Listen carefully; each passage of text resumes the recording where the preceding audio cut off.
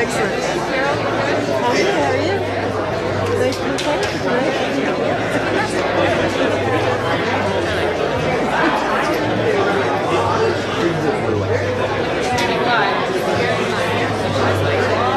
Last time we had a delay here.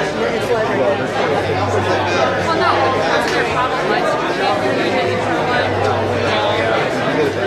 I just have a very staff.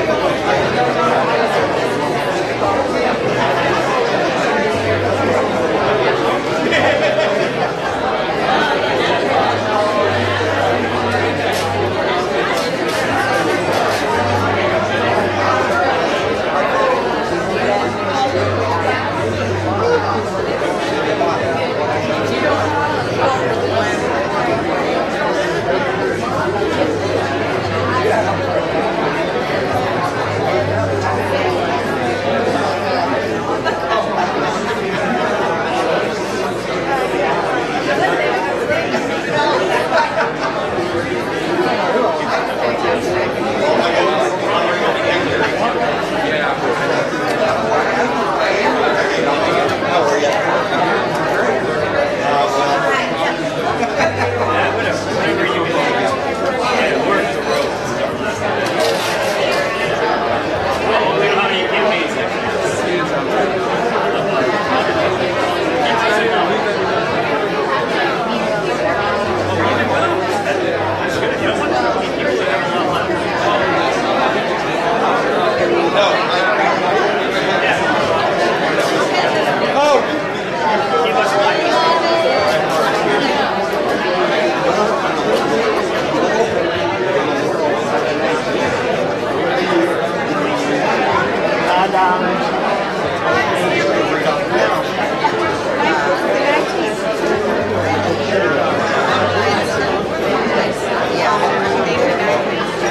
All good.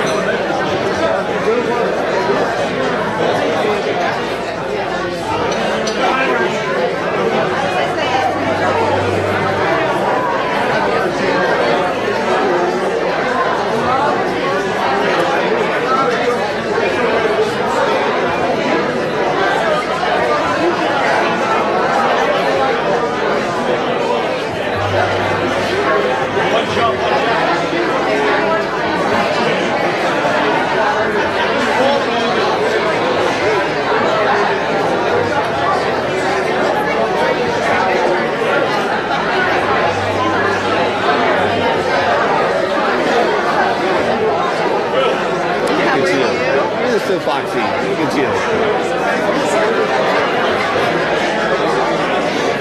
That one in a while. One day.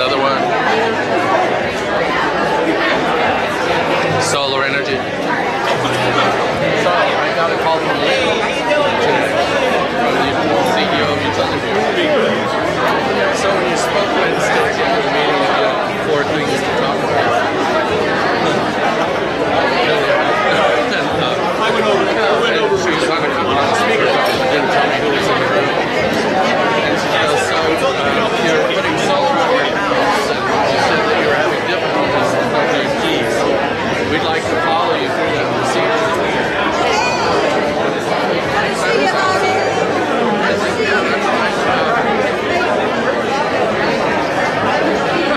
Just don't put him in that first chair because he's tall. I want you short there. You consider not that you're short, but you're shorter than he is. You're the one that keeps reminding me. I keep listening to that. Oh. I told you that before. Yeah. He and I both get it. Yeah. People have been starting to have conversations about things I'm supposed to know. I've been more than a dozen times. Yes.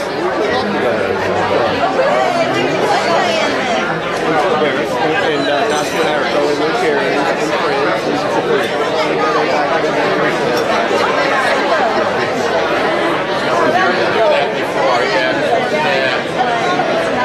Yeah, I do too.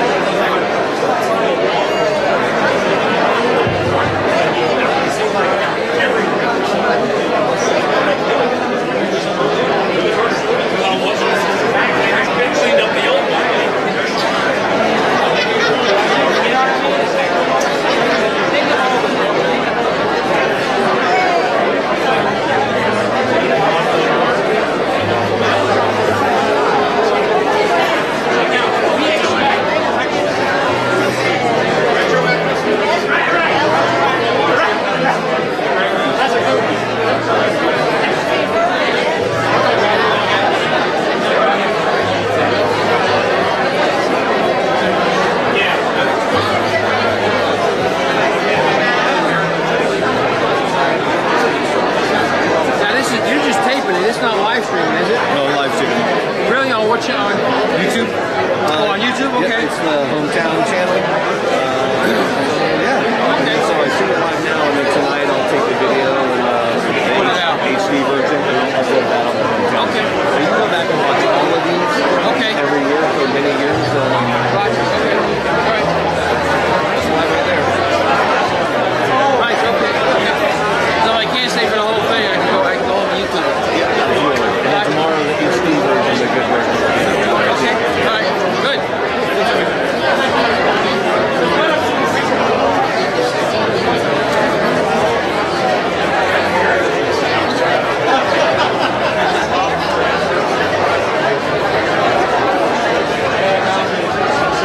Is Matthew on the panel? Elmer? Taking a seat.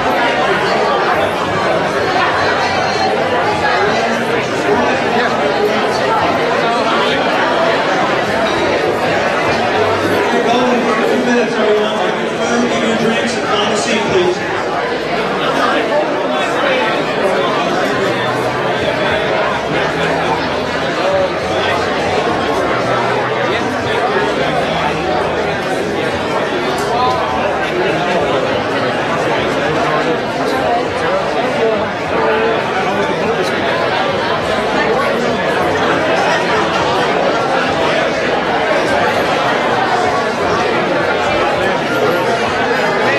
I mowed the yard.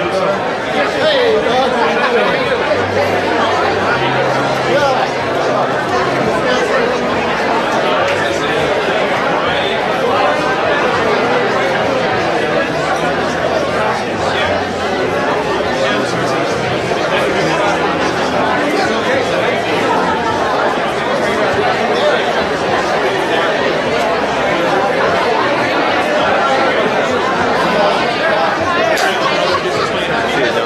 Thank you, brother. Thank you. I'm gonna take the back row.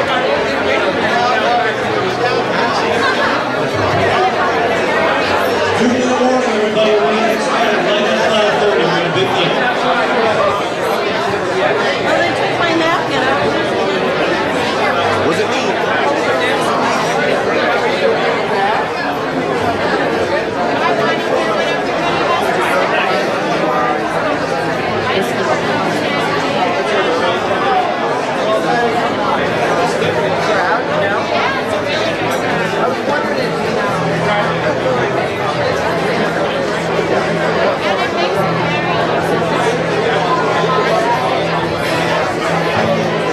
right, everyone. Take your seats, please. A lot of seats are filled.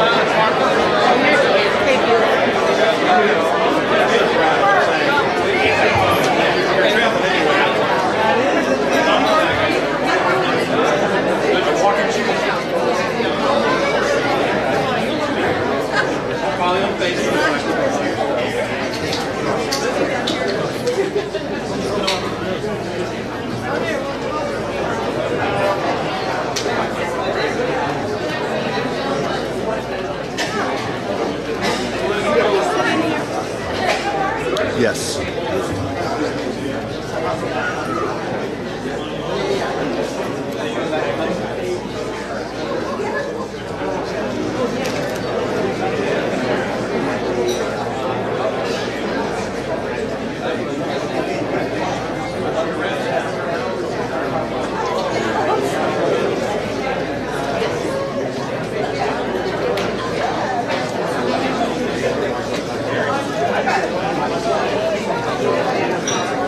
Okay, it's 5:30 on the dot. We're going to get going. Most of you have been here before, but just a quick reminder for the format. We've got 7 different races tonight in hopefully just over 2 hours. So we're going to keep it moving.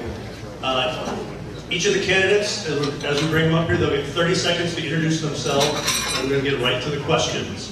The panelists have a lot of latitude, but I have veto authority if they go run off the rails a little bit. We're going to give the candidates 90 seconds to answer the question.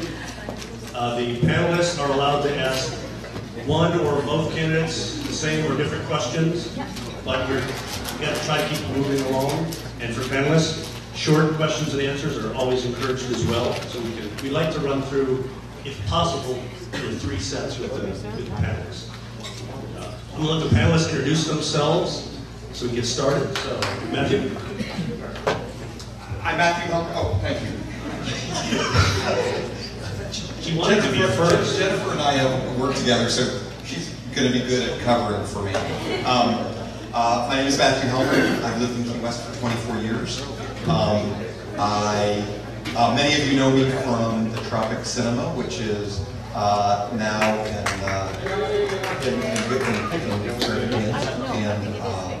I serve on the board of the Miami and the chapter of the Red Cross Board of Directors, Art and Public Places for Key West, citizen editorial board, and the board of SOS Foundation. Thanks.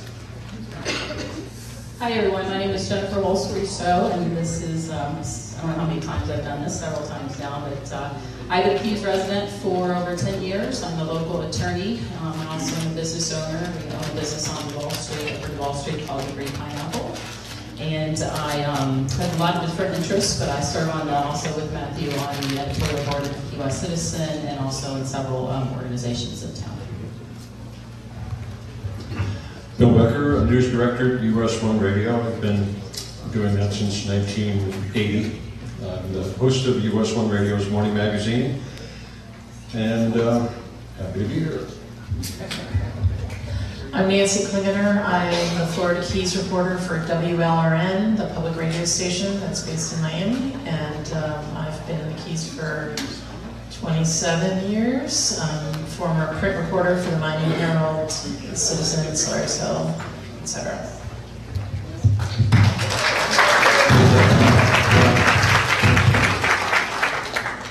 So those are our panelists. We are streaming live tonight, and our website is hometownkey.west.com, so you can text that out to people if they want to see it. Feel free to let me know if you're watching. Let us know, and we'll call you out from whatever state you're in. I know at the last one, the county manager and the city manager were both watching. So it says right now we've got 8 people in view. Let's get right to it, and then as we usually do, we'll take little breaks along the way. They're very little breaks. Okay, we have 2 candidates for Keys Energy Seat D. These were the 2 top vote getters. I'll let them introduce themselves in 30 seconds or less. Or less is a big thing tonight. So, Robert, you want to start off? My name's Robert Barrios. I'm a lifelong resident of the Keys. I live in Big Copper Key since 1995.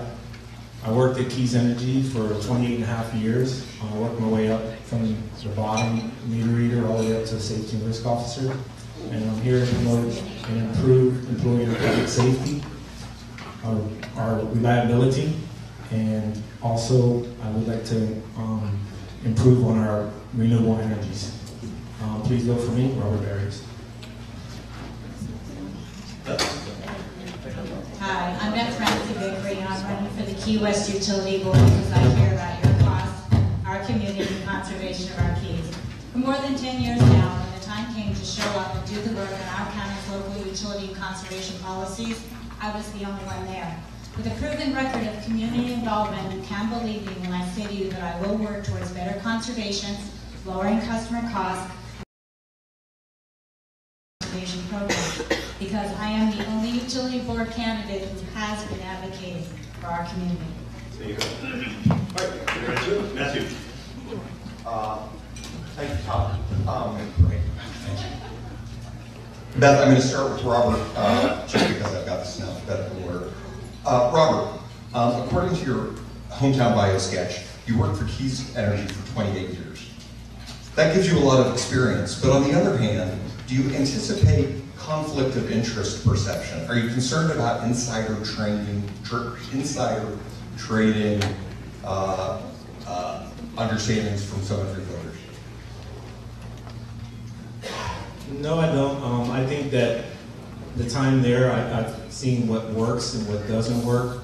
I was part of the improvements over the years. When we were starting out, we didn't have a very reliable system. I was part of the improvements.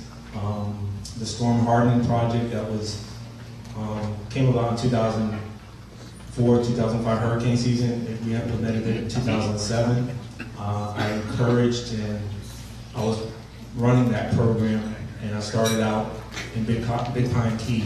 I said that was the area that was neglected over the years, and I figured that was the best place to start. We started out in Big Pine and worked our way down to get to Key West. So I think I know what works and what doesn't. So may I just follow that up? And let me rephrase it a little bit. I'm convinced of your experience, and that's great. Once again, is there any concern about policy crossover, what you did as an employee for Keys Energy and what you will do on the board? I guess that's... Yes, I don't think it's going to be a problem. I think there's 5 board members. I think I'm just one vote. I think I look at both sides of everything before it comes. I'm going to make an educated vote on that. Does that answer your question? All right, thanks. This will be for Beth. We live on an island in the Sunshine State, yet Keys Energy generates surprisingly little of our power from solar energy. In fact, it even entered into an agreement with our bulk energy supplier that severely restricts our ability to produce solar power for many decades into the future. Since we have ample access to this clean and sustainable resource called the sun, do you believe Keys Energy should be doing more to transition into solar power?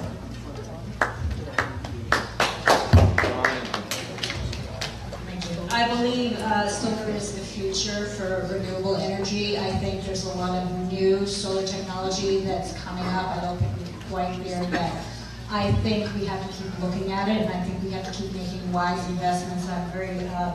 I like the investment we did with the municipal power agencies, the 900,000 solar panels in the middle of the state. We're in a very hurricane-prone area here. There, we're part of the solar project that's more protective and a less corrosive environment. I also think that right now, as we're waiting for the money back from FEMA, and we are looking at $45 million approximately, and we've had to make some hard decisions on the budget as far as our Keys has, as far as taking out a line of credit and the high interest rate that we're paying on that we have to look at what's coming up in 2 piles: wants, needs. Until we see this money back from FEMA, and we know our utility is, assured financial stability. $45 million is a lot of money. We have to be very careful where we put the money right now to make sure that we watch out for the customer. Robert, during your time at Keys Energy, what was your biggest disappointment with the utility?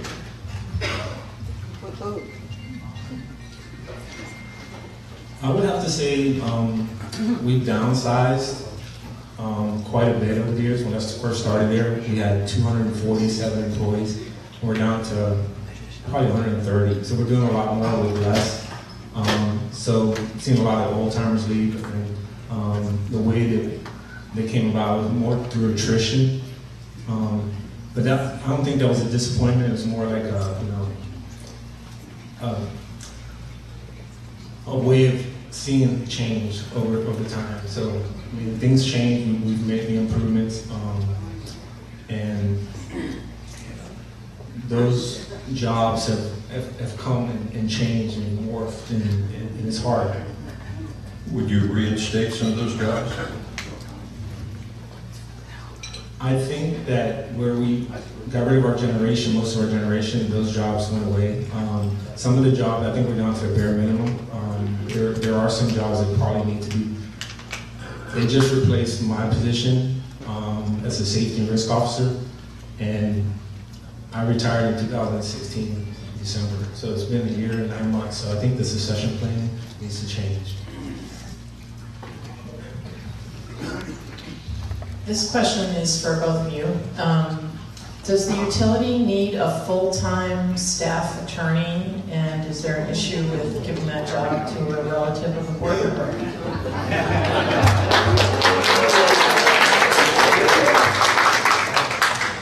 No.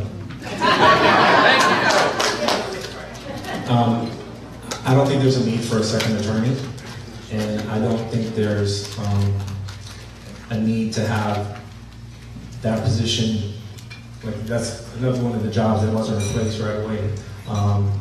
So bad timing, it smells bad, looks bad, that's all I have to say. For the same reason, there are no doctors on our hospital board. The public doesn't need utility board members who might be inclined to watch out for their own. The public deserves utility board members who are unbiased and will watch out for them. If I might expand on this, I left several messages for the Keys Energy local union, trying to present to them. They would not even allow me the opportunity to meet with them. They chose to endorse one of their own.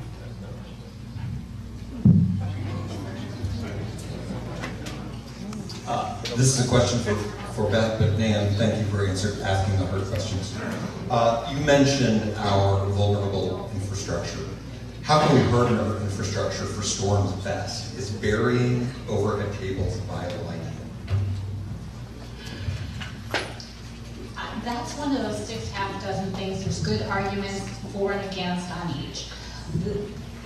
The big problem with burying underneath is it's usually 4 to 5 times more expensive. It also actually does a lot more environmental damage. We are on a different island where we've got fill in some place, we've got coral rock and others. It doesn't always work. Then becomes the problem, if there is an issue, getting to it. Ahead of the line fair or a transformer blows, we can just send the bucket truck out. If it's underground, we're digging things up. It's going to take a lot longer to restore power. You may have a little more potential hardening and strengthening through the storm, but when something does go wrong, it's harder, more expensive, and longer to repair it.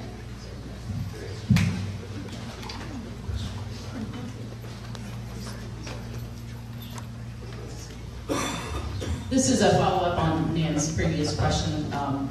If you're elected, would you pledge to support and to foster Keys Energy adopting the anti-nepotism policy? Yes.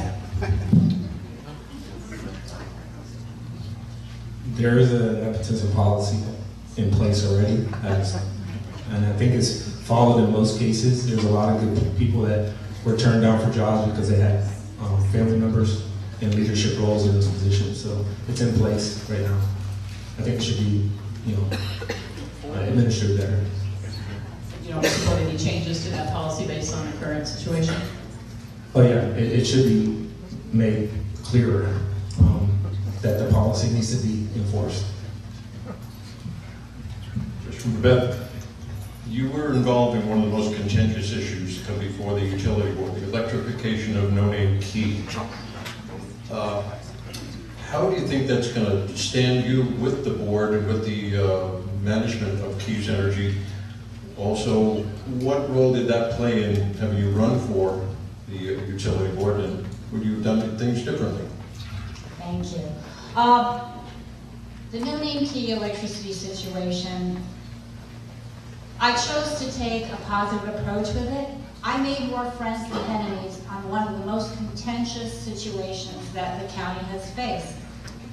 And I feel good about the way it played out at the end. I've had the opportunity to work with FWC, U.S. Fish and Wildlife Service, the county, almost every single department, the legal department, the county biologist, actually the Aqueduct Authority, the BOCC, and the Public Service Commission. I think I bring all of that to this job. I think No-Name Key was tremendous. We were the largest untapped solar farm in the state. We're now connected to the grid. Grid tie is happening more and more. My dear friend Kathy is sitting right here. She's got one of the largest solar systems on the island. We took my 2.5 kilowatts, added it to her 2.5 kilowatts, and we've got a 5 kilowatt system that's grid tied right now. I wouldn't change a thing. I'm very happy for the knowledge and the experience that I've learned. And it made me go forward. I spent the next 10 years, I attended over 300 meetings addressing our local utility and conservation issues, updating the county's comp plan, writing the land development code. All of this brings to the board, and the community involvement. I've spent hundreds of meetings just through the community, from our business events to charity events, from Big Pine to Key West. Robert, this will be the first time somebody from outside of the city of Key West will be serving on the utility board. What position and what responsibility does that carry? Well, first off, I think it's long overdue that they had this position created. The whole time I worked there, I couldn't vote for my board members, so I felt kind of left out. But it's not just the Keys, it's everybody that gets an electric bill who I'm going to be representing. I think everybody has a voice and should be heard, and knowing all the different Keys from my time there, working on Big Pine, Cudjoe, Sugarloaf, you name it, I know all of the different needs. Going back to when we started the storm hardening project, and I started out in Big Pine Key, I brought a lot of cleanup issues to make it more reliable. We had a Delta system up there, so we had extra wires that could potentially fall down and cause outages. So we removed some of those wires that didn't need to be up there. So we streamlined the process when we were replacing the poles. So I think it's the added responsibility for that, knowing what the customers in that area needs. We have a couple minutes left. Anybody got some short questions that have relatively short answers? Give it a shot. Okay, great. Beth, you mentioned FEMA, and I'm going to be asking some questions about FEMA today. We are getting signals from Washington, as we get signals from Washington, that the role of FEMA in natural disasters is going to change. Meaning to me that we can depend less upon FEMA for help with catastrophic weather events like Irma. How does your board deal with that new role? The board actually just started the policy in the last board meeting. They're going to start putting $1.2 million per year in the hurricane fund. I've been attending these Keys Energy board meetings for 2 years, so that's something I'm trying to stay up on the policy making of the board. And I'd like to actually follow up on Nancy's earlier question. Can we, we're trying to keep it tight. So, Robert, quick. Yes, I was at those board meetings too. They're making the changes for the upcoming hurricane seasons, and I think it needs to be we need to be less reliant on them, but it's kind of hard. Like, we went so many years without a storm that you can't just keep tying up money for a rainy day. But I think what they're doing is a good step in the right direction. Anybody else got a quick one? Thank you, guys.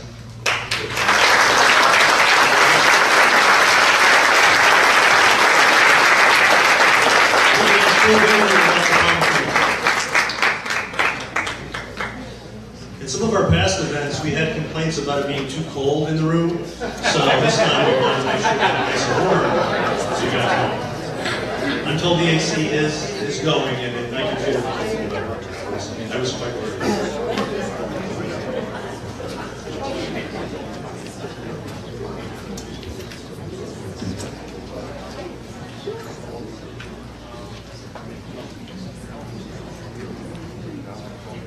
All right, guys, we're going to keep moving right along. Obviously, you see our sound has gotten worked out. Part of that's because, as always, we have Kelly from AV in Paradise. I don't think she's doing much, but can you imagine fighting that all night, the feedback and stuff that she's got? So, moving on. Guys, why don't you introduce yourselves? Why don't we start on the other side? Phil, you introduce yourself. My name is Phil Goodman. I'm the current commissioner of District 2. In my second term, I have also been fortunate to have been elected chairman for the past 3 years. I'm a chemist. I have an MBA degree, a private sector businessman. I'm running on my record as a fiscal conservative, one who's helped transform mosquito control into a really technology-based science. I think our results speak for itself, and we've kept this community safe. Thank you. Ralph? I'm Ralph DePalma. A lot of people in the Keys know me as a photographer, but I used to work for Florida Keys Mosquito Control District for 2001 to 2014. I've lived in Florida all my adult life, Miami, Cape Canaveral, worked on the Space Shuttle program, and been in the Keys since 2001. With Mosquito Control, I installed the first data systems, the first network from Key Largo to Key West, installed their first database, their first aerial tracking systems, the first mosquito truck tracking systems. All of our inspections are tracked, and we built quite a bit of technology. Thank you, Rob. We're going to go to Mr. Helmrich. We're still working on the whole short question, long question. It's going to be a long night. He dresses well. Thank you. Ralph, I have a question for you. I have to confess, I was under the impression that the Mosquito Board was a pretty tranquil group. In October 2016, you wrote a locally published essay making accusations of partisanship and mismanagement on the Mosquito Control Board. Is this a board you feel you can work with? What improvements can you make? And if you want me to remind you about this article, you know what I'm talking about. Okay, thank you. That's my question. Yeah, the board has been going through a lot of issues. I mean, from the retirement of our director in 2011 until now, we've made a lot of changes in the budgeting. Most of the arguments have been about budgeting, GMO mosquitoes. There's been a lot of contentious issues on the board. I believe I can work with all the board members. I believe I've got enough experience to, with those issues, to work with all the board members. I don't think I accused anybody of any impropriety. And I'm not suggesting that you did. It was a, it was a rabble-rousing article. And I'll pass it down to you. Well, I get a little passionate about it. I've been working there over 13 years. I've got a lot of friends there. So I GMOs. We ever had to have sheriff's deputies at mosquito control board meetings? Yeah, we never had to have it. A lady with a baby carriage, and the 3 deputies told me that they had a SWAT team up on the roof. Those babies can get out of control. Jennifer. This question will be for Phil. You've been a champion of GM mosquitoes, and now we hear reports from the Cayman Islands and other places that where GM mosquito programs have been implemented that have shown that the cost of such programs are quite high. So my question is, have we, before we go through all of this effort, I know that we're going through the USDA now, determine whether or not they can be released in the Keys. Have we, I've never seen a calculation of the cost if we were to implement a GM mosquito program countywide. What would be the cost of that per capita, and how does that compare with the cost of the methods we're using now? Okay. Works 30% to something that may work 100%. It's hard to come up with, with an exact cost comparison. However, in the Cayman Islands, they just recently gave a contract to Oxitec to run extended trials there, and they're actually paying for it. Now, what Oxitec has done here, they have guaranteed us that, for the first 5 years that we would use this, which in 5 years, if we get to use this and it works like we think it may, the cost would be no more than what we're paying right now. We're paying about $1.2 to $1.5 million a year right now in Key West to try to control Aedes aegypti mosquito. We're only doing about 30 to 50% of the job. So, I think based on what Oxitec said, that they will allow us to do this, and it's a special case for the Keys, because they want to get this going in the U.S. But we're all waiting now to see what the EPA says. But they haven't given us a specific cost for the program? There is no cost, because right now it's an experimental use permit of the EPA, and the EPA will not allow Oxitec to discuss any pricing at all. It has to wait till it's a commercialized product.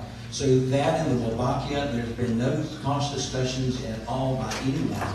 However, when you're, it's in a production, when you're producing mosquitoes, and the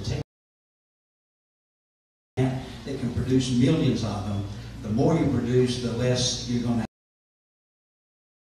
have very low. So we think it's going to be very competitive.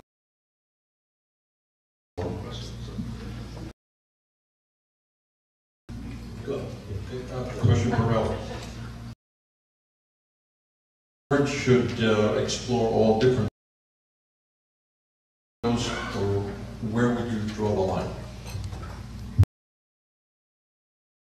I think we do now today explore all kinds of technologies, and I draw the line with the GMO project, mainly for some of the reasons Phil just outlined, is that there's been no cost-benefit analysis. They've conducted these tests that they've conducted in Brazil, in the Caymans, Panama, and the results are inconclusive. That's the reason the EPA is struggling with it. Projects for Fortune 500 companies. I've never seen a project like this that you would take on without doing basic analysis, feasibility study. How you're going to deliver 1 million mosquitoes from Marathon to Key West. How you're going to do that forever. You know, and this is a sole source contract. This mosquito is patented by one company. So if we get into this, we're stuck with them forever. And there's an analysis that has to be done. Yeah. I have some questions for Phil. Are we ready for the next outbreak of Zika or dengue or chikungunya or whatever new is coming our way? And you know, why or why not? That's a very good question. The answer is really no. And this is why we're looking at these new technologies. I spent my whole career in the chemical industry. I can tell you that there's nothing out there in the chemical industry right now that's going to fix our problem. We're controlling 30 to 50% of the Aedes aegypti mosquito with some of the best control methods used in the whole country. But it's not good enough. If we control 30 to 50% of the nuisance mosquitoes we have here, we wouldn't be able to. It's unacceptable. And so, you know, right now, the CDC is telling us that these diseases, and there's more and more of them, they're coming out of South and Central America, and we're going to be faced with them. Maybe this year we were lucky. The 30 to 50% that we're doing control, though, is much better than anybody else, much better than we did in 2009 and 10.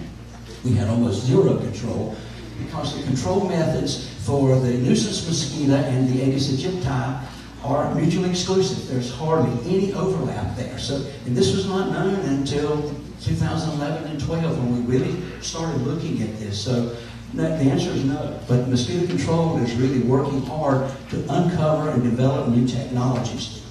You know, we can't spray our way. We have to look outside the box. Thanks, Todd. Phil, I've got a question for you. I believe your board recently instituted term limits for the first time, and I believe that term limit is 12 years. Do I have that right? That's correct, yes. Relatively speaking, it seems like a long term. Can you comment on that, please? Yeah, you know, we debated this. I brought this up to the board 7 years ago, and it was defeated. I was looking for 2 terms. And I brought it back up again when we got a new board seated last year. And I brought it up again, and I was still looking for 2 terms. But then everyone discussed about, you know, okay, that people had different feelings about it. Some people wanted 3 terms, some people wanted 4 terms. 3 terms was a good compromise. The city has 12 years. A number of other organizations have 12 years. So I went along with it because I think the main thing was to get term limits in as, you know, 8 or 12 years, and I was happy with 12 years. This will be for Ralph. You've maintained publicly that for the past 6 to 7 years there has been far too much budget cutting and not enough mosquito control from the district. So can you please explain which specific areas of the budget that you think should not have been cut, and then in what areas do you believe the district has sacrificed its mosquito control efforts? Well, it's like anything. Pendulum is swinging in different directions. In 2009, 2010, we had to put manpower on the ground to defeat the Aedes aegypti and dengue fever in Key West.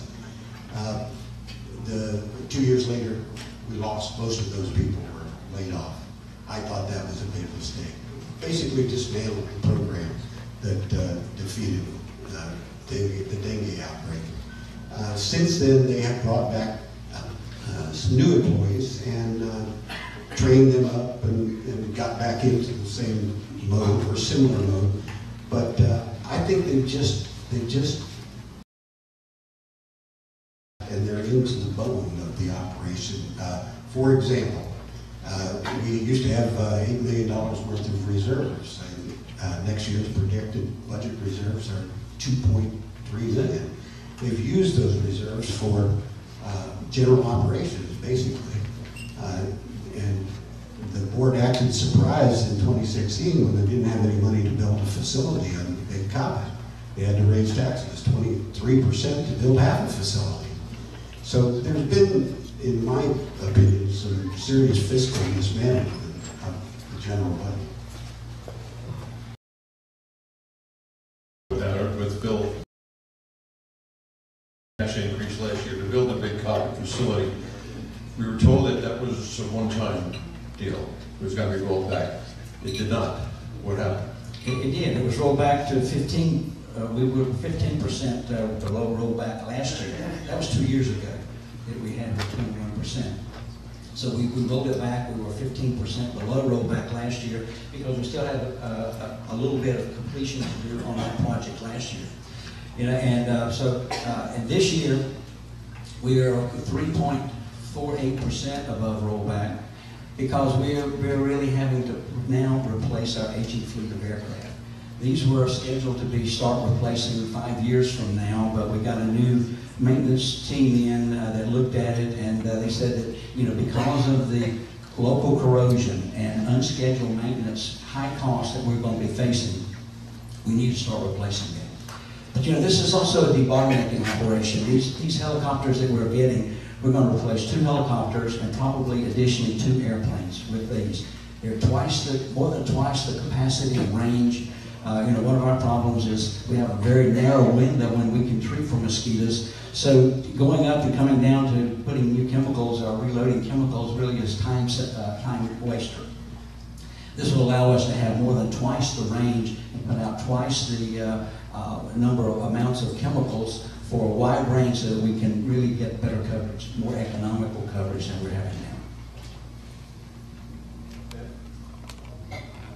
This question is for Ralph. We know you oppose the use of GMO mosquitoes. How do you feel about the use of NAILID, the adulticide, for usage of time? I always seem to get the NAILID question, you know.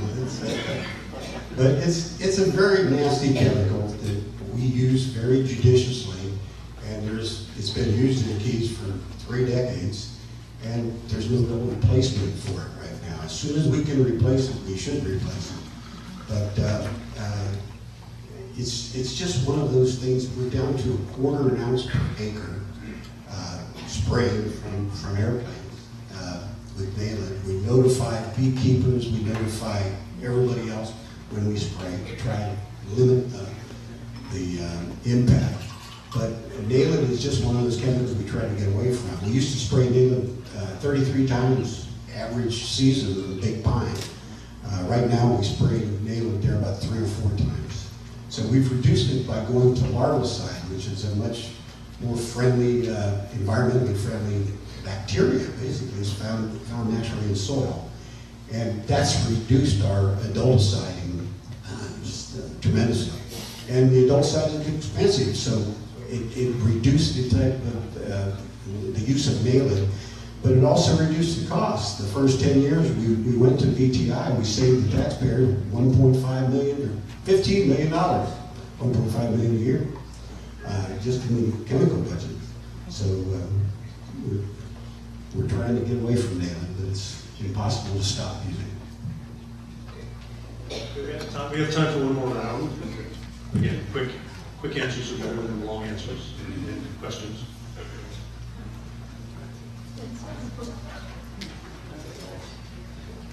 See, Matthew, after Nan asks a question, then you'll be next. Right, what I was unclear on was how many rounds. I have a quick one.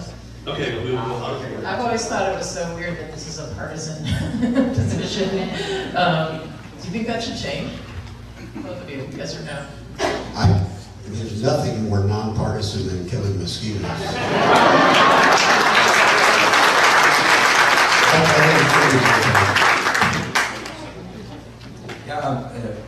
Mosquitoes, Black Republicans, Democrats, the same.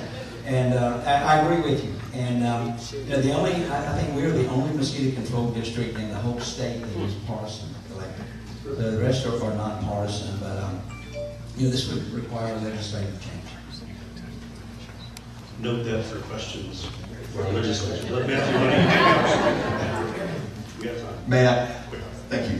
For all of the advancements you're making, we are paying for those. How do you contain budgets while doing your job with killing mosquitoes?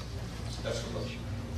Yeah, you know, this one is a good question, because to me, it's not about raising taxes as first thing. It's about using your money wisely and planning how you're going to use it, and cutting costs and debottlenecking. This is what we've been doing.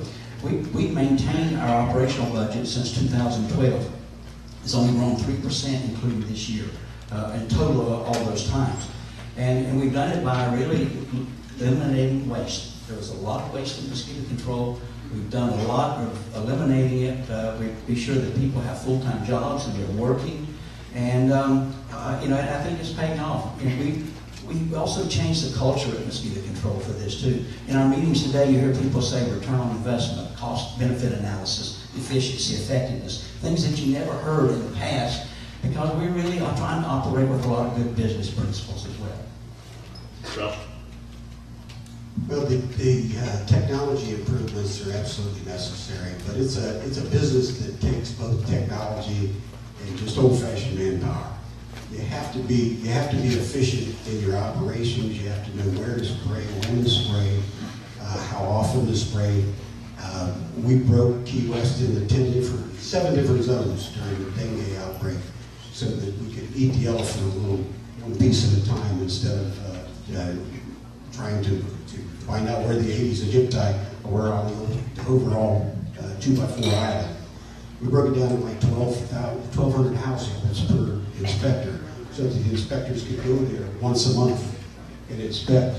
And there were some side effects of that. The people actually got to meet their mosquito control inspectors and get to know them by first name basis, and they were educated about how to not breed mosquitoes that way. So I'm a technology guy. I love technology, but there are things that you have to do with people, and you can't get away from it. We have to be judicious about it. We're not giving them tons of raises. People work for mosquito control. They like their jobs because, you know, they're doing something positive for the community, not because they want to become rich. It's difficult to cut farther than what we've cut. We've cut down to the basics now. I think these helicopters will give us a good deal of efficiency. Jen, got a quick one for us? Yeah, this will be for Ralph. So if you're elected, you would obviously be a newcomer on a very well-established board. So if you could give us a couple, 2, 3 fresh ideas that you think you would bring to the board in your first year or two? Yeah, the first thing I'd do as a board member is I'd start rebuilding our reserves to where we had money in the bank again, so to speak, for these disasters and outbreaks of diseases. And we had a Cat 3 hurricane, or Cat 4 hurricane last year that it made landfall 11 miles from where we just put in trailers. So we have to change the direction that we're going. It seems to be going in the wrong direction right now. And I'd like to build the reserves, attend to the capital needs like the helicopters, the temporary facility that we have on Big Coppet. We have to maintain our technologies. Everything changes. 18 months in the technology world is a lifetime. So we've got to keep up with everything. And I know technology, so I can add my expertise to the board.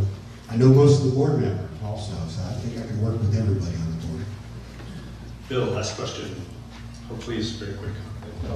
Phil, were you satisfied with the mosquito control's preparation and response to Hurricane Irma? What would you have done differently?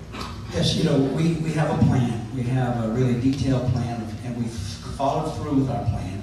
We evacuated all our aircraft and our people. We came back in the second day. We were operational within just a few days, as planned. We worked several days with the Sheriff's Department. You know, they were using our helicopters for surveillance. But we came back in and we started controlling mosquitoes right away. And you know, in the end, we didn't have to borrow money to keep our operations going. Like some, you know, we had a really good budget. I know that it's getting criticized by some, but you know, we do have reserves, and we started out when I got on the board with about $5 million worth of reserves. At the end of next year, we'll have $3 million planned, but there'll be some more in there. However, you know, we built a building and we bought helicopters. That's what reserves are for, to use, you know, when you need it. It's not just to sit on you know, a bag of money to say you've got a lot of money. It's there to be used, and we have used it, and we've used it wisely. And I think the results of mosquito control speak for themselves. I think we've done a really good job. Thank you, guys.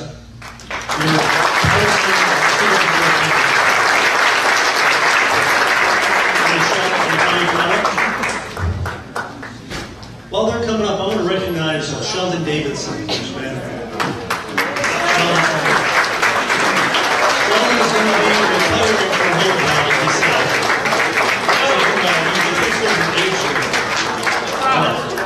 So we've decided to be verbally accepting it, so he's now board member emeritus. So he can never leave.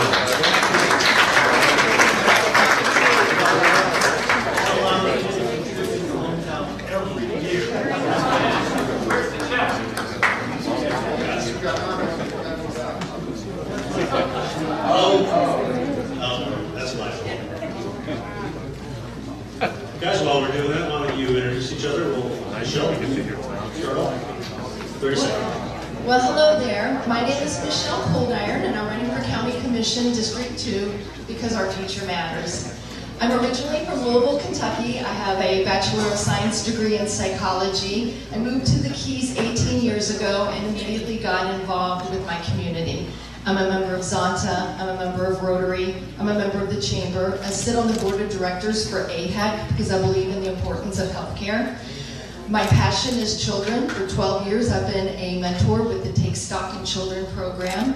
And in 2009, I was hired by the state of Florida to be the guardian ad litem child advocate coordinator, representing children who've been abused, abandoned, and neglected. I'm also on DAC 3 of the Tourist Development Council. I am a proud member of Leadership Monroe County. For the past 3 years, I've sat on Marathon City Council, and this year I am the mayor. I am running because I love our community. Tommy. Good evening, my name is Tommy Ryan. I'm a veteran of the United States Army. I'm also a retired New York City firefighter. I responded to 9/11 and ended up retiring a couple of years later and moving here to the beautiful Florida Keys. I got involved in this campaign here because of the aftermath of Hurricane Irma. I live in Big Pine. Big Pine was the hardest hit key, and we literally sat in our own crap for too long. I went to a Board County Commissioners meeting, and I asked the commissioners to all collectively. You'll have more time to do other stuff. Matthew, 30 seconds goes fast. Sure does. Thanks, Todd. Michelle, I want to put a question to you because you mentioned the TDC. The VOCC approves all TDC expenditures generated from event taxes, most of which go to marketing efforts. The TDC can also spend money on capital improvements for county and not-for-profit infrastructure. In your opinion, should we be spending more on advertising to attract tourists or more on improving the product we're trying to sell? So thank you, that's a very good question. The money from TDC, actually it goes marketing, capital, and also events. So there's actually 3 stool legs to that stool. Yes, indeed. And they're all correct. And that makes sense that you would want the most of your money to go towards advertisement, but you don't want to dismiss the importance of bricks and mortar, because if you get a person here and they have a bad experience, they're not going to come back and they're going to tell everyone else not to come here. When you look at our parks and our beaches and the fact that the TDC money can go for that and can help improve the quality of the beaches and the parks. That's not only a benefit for the tourists, but more importantly, it's a benefit for the families that live here. So I think it's important that both of those are funded, and also for the events, so that when somebody comes here, they have something they can do instead of just going to May I follow that up quickly? It's not a binary question, so it doesn't mean stopping advertising or marketing altogether. It means changing the ratio of what we spend on advertising to what we spend on capital improvement. I believe right now the ratio is working. The DAC has the ability, if they don't like the ratio and if they feel that extra money was in capital, they can request that those monies roll over. I believe with the nonprofits and some of the visions that they have and how they want to improve their facilities, it would behoove the DACs to save a little money in the reserves in their capital, which was budgeted for capital, keep it there so that money is available for projects. This will be for Tommy. It seems like you and many residents of your district often feel like they get the short end of the stick when it comes to the amount of funding and allocation that is going to the lower keys. So my question is, what specific actions will you take as commissioner to ensure that your district is treated fairly and equally by the BOCC? Well, I would actually recognize the district.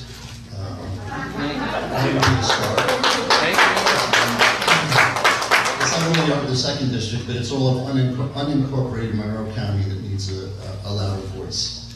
And I think I could be that loud voice. I think that there's many things that we need to do. You just brought up the TDC. I firmly believe that it should be shifted over more to some bricks and mortar, especially after we went through a Category 4 hurricane.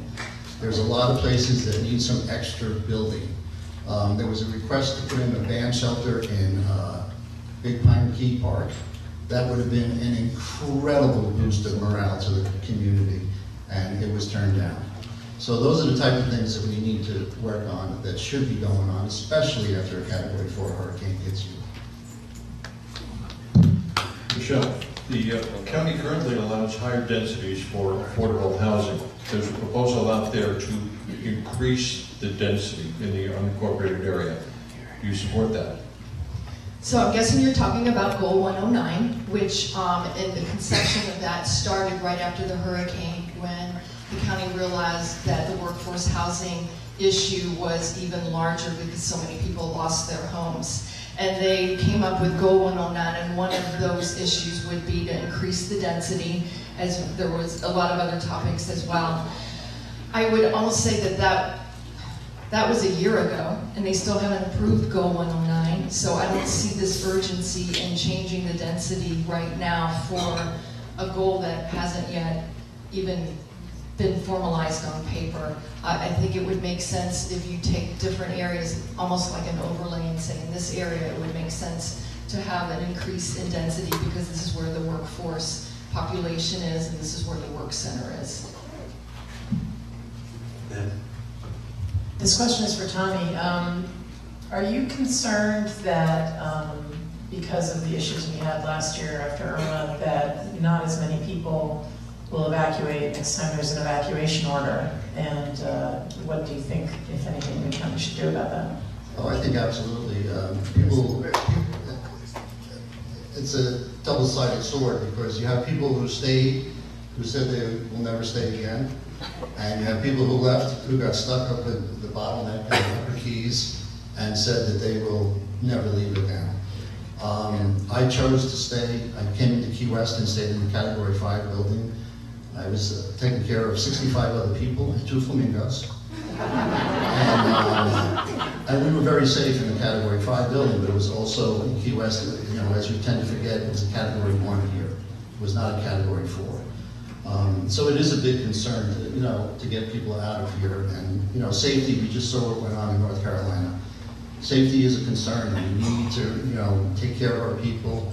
There were issues with taking care of people who needed to be brought out of here, who weren't brought out in a timely fashion. So we need a lot of work. I mean, the storm really brought up issues for us that we need to address. I believe we're starting to address them, but we do need to do more. I think the decals on the windows will work, And the police officers who were up there said that they were the things that were good. Not the little notes saying somebody's name on it, I'm friend of. Michelle, let me put a question to you that was kind of asked with Tommy. Your challengers in the Republican primary campaigned on the opinion that District 2 below Marathon is poorly represented by its commissioners. You're currently the mayor of Marathon, but you're still the mayor of Marathon, right? Which may appear to make you even more Marathon focused and less involved with the lower keys. How do you deal with that concern? I would say don't judge me by my zip code. Don't judge me by which key in District 2 that I live in, but judge me by my actions. Judge me by what I have already accomplished while living in Monroe County. My work with the Guardian Ad Litem program. I was the child advocate coordinator for all the children from Marathon through Key West, which is District 2. So I'm very familiar with the district. Look at my actions and how committed I have been to not just Marathon, but the entire county. After the hurricane, I took an oath to my city when I was sworn in that I would be there for the residents of my community. I was there 2 days after the hurricane and didn't even go to my own home for several weeks, doing what I needed to do to be for the representatives that I represented. That's who I am, that's what I'm made of, and that's exactly how I will be when I'm with District 2. I will have an open door policy on Ships Way on Big Pine. I will attend everyone's neighborhood association meetings and have my phone number is on my business card. It's my cell number. I'm very approachable, and I think that people will find after they see me that they can trust me and that I'm here to listen and to help people with what their concerns are. I'd like to ask this of both the candidates if possible. On Wednesday, the Commission will decide the fate of the 300 additional ROGO allocations being offered by the state to help develop affordable housing projects in the Keys. Do you believe that the county should accept the additional ROGO allocations, and if so, how should those units be allocated and restricted between the various municipalities? I don't believe that they should accept them. I think that that is going against the comp plan that the county's worked on for years. We have, before the storm, there was still 475 available ROGO units. And I think that this was a ploy to throw in there from the governor saying, here's 1,300 ROGO units, divide them up in the county. And the stipulation that be out, that people will be out of the area within 48 hours. You're trying to get these for workforce housing. So if your workforce leaves 48 hours ahead of time, how are you going to enforce that? How are you going to get them out? There's a series of problems with that. And and I think it's a direct attack on the home rule of the county to change it. And let's stop the next governor from coming in and saying, well, here's 8,000 ROGOs. Be out in 72 hours. So you're opening up Pandora's box with that. Michelle? So we're a state of critical concern. And in 2023, we will be at build out, and there will not be any more ROGOs allocated. At that point, the county will be in, hopefully, a partnership with the state on how we're going to address the thousands of property owners who have a right as a property owner to build but don't have a ROGO. In the city of Marathon, we saw that we had the need for affordable units. So it was our city council that wrote a resolution asking the governor for 300 units because we knew we had the need. We were a little surprised when he came back and offered 1,300 for the entire county.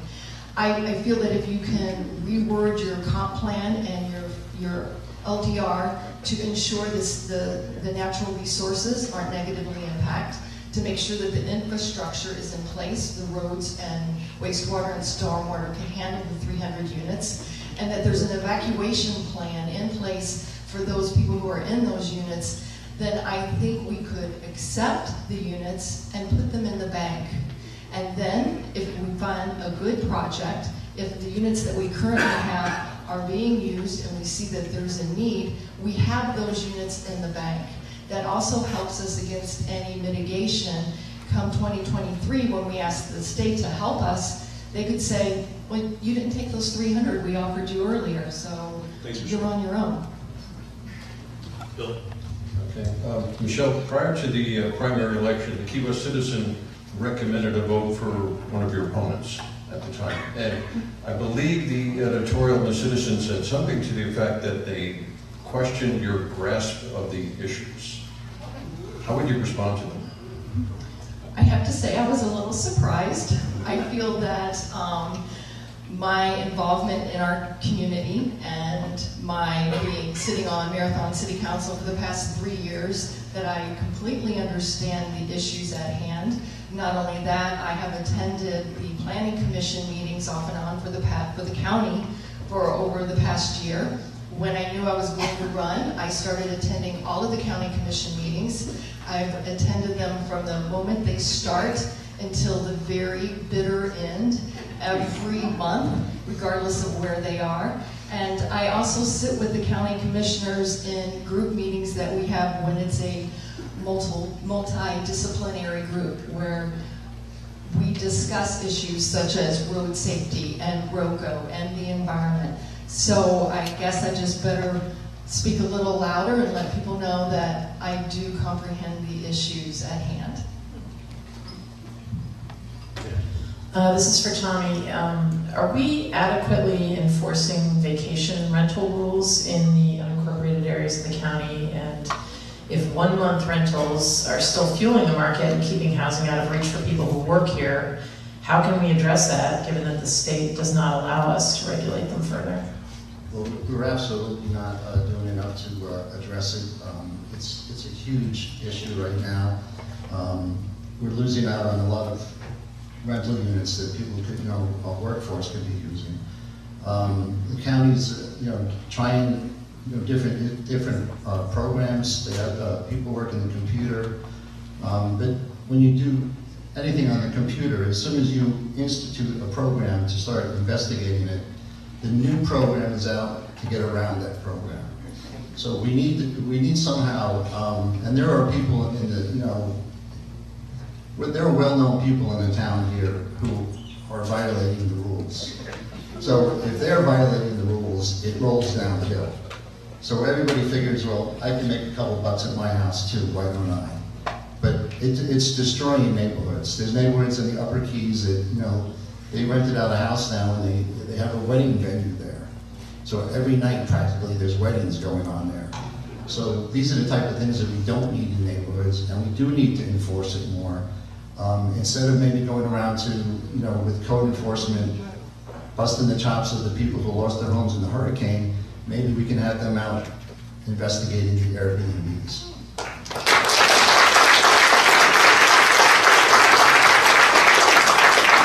I understand on time, so we'll call this a lightning round. So let's try that. Short questions and quick answers.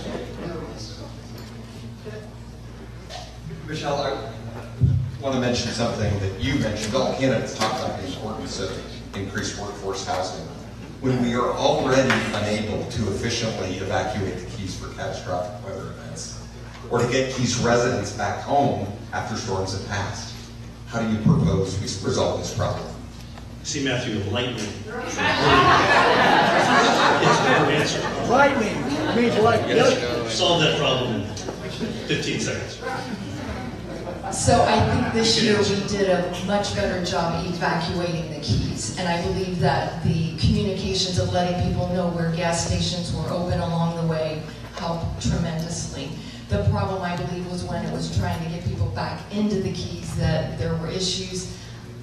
The county is doing a great job now with a new placard system and with communicating with residents and with everyone else on how to get people smoothly moved back in after a hurricane. I don't know that I'm answering your question because they're telling me time's up. Thank you, you did great. Jennifer, your quick question. Let me show you how to do this.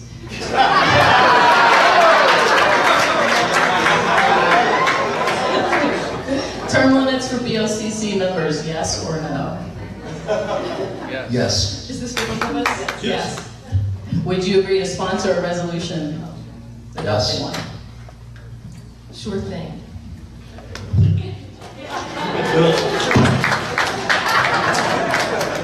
The current District 2 Commissioner has an office on Big Pine Key. If elected, where would your office be? Mine would remain right there on Ship's Way in Big Pine with an open door policy. This will be my full-time job, so I will be there from probably 10 in the morning until 5, and then I expect to be at neighborhood meetings afterwards and out in the community, and not just taking care of the community in District 2, but the whole county. Tommy. I will also keep it there on Ship's Way. It belongs in Big Pine. It needs to be in Big Pine because I live in Big Pine. I can ride my bicycle. Here's a yes or no. Single member districts for the county, yes or no? Yes. No. Because 5 people on a dais make decisions that impact the entire county, and I think you should have the ability to know who you're voting on that will be impacting the entire county. And that's also why that nobody that has held the position in the 2nd district has actually won the 2nd district, because it goes out to the county, and there's blocks of people that are voting, and there's people that will buy a home to run in the county. I'm buying a home. I bought my home in Big Pine. I live in Big Pine. I live in the 2nd district. And that's why I'm running. I'm running because there's a problem, it needs to be addressed, and I want to address it. Thank you, guys.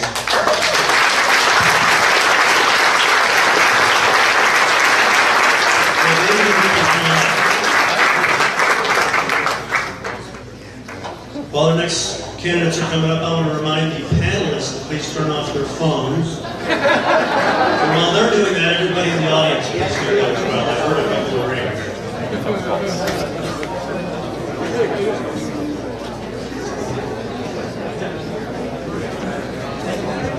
Two Oceans Digital, doing our video as always, and going to be winning. Oh, we got 20 going on right now. 20 people watching. Hopefully it's Jim Scholl and Roman Stezzi. Hey guys. Okay, we're going to get right to it. David, you want to introduce yourself? Yes, thank you. I'm David Rice. I moved to the Keys with my wife Mary 45 years ago. And I'm a clinical psychologist, have a doctorate, have worked as a police psychologist and a clinical psychologist, established all of the mental health programs outside of the Kansas City of Key West. That time there was virtually nobody there. So, I've been your county commissioner in District 4 for the last, well, we'll say 12 years, but I get that holiday. And I'd like to ask you to support me at the November election. Thank you. Hi, my name is Vicki Tashton. I've been a resident since '92, so that would be for about 26 years. I have an extensive background in tourism. I've been in that business for 35 years from the ground up to being a certified retail administrator. I have been on your district advisory council, JAC 3, for the past 14. I've been the chair for the past 4. And prior to Marathons Incorporation, I was a volunteer fire rescue person. So I think I have a pretty strong background to know what the boots on the ground is in this county. Thank you. Vote for Vicki. Vicki, a question for you. Second and third homes for part-time residents of the Keys are on the rise. Many of those homes sit empty much of the year. They inflate costs of residential real estate, and their owners aren't contributing to the economy or the overall life of Monroe County. Do you call this a problem? If you do, is there a solution? I think it is a bit of a problem because, again, we do need workforce housing. Unfortunately, a lot of these people just are hardcore that they don't want anybody in their house, that they want the opportunity to let their families come down whenever they choose. I wish there was a way that we could encourage them to have some kind of incentive, if it is their third home particularly, to consider renting that being some type of a housing for someone that lives for full time.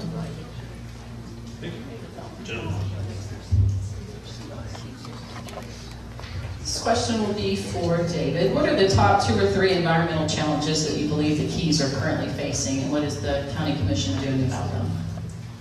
Well, that's a big question. First First of all, it's Florida Bay, and the more you move toward the Upper Keys, you understand that we are not getting our fresh water out of the Everglades into Florida Bay.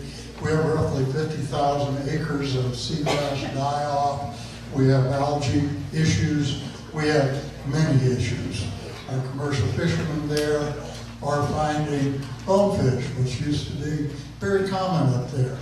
You pick and choose where you're going to bonefish up there now because all the old hot spots are barren. That is a major issue.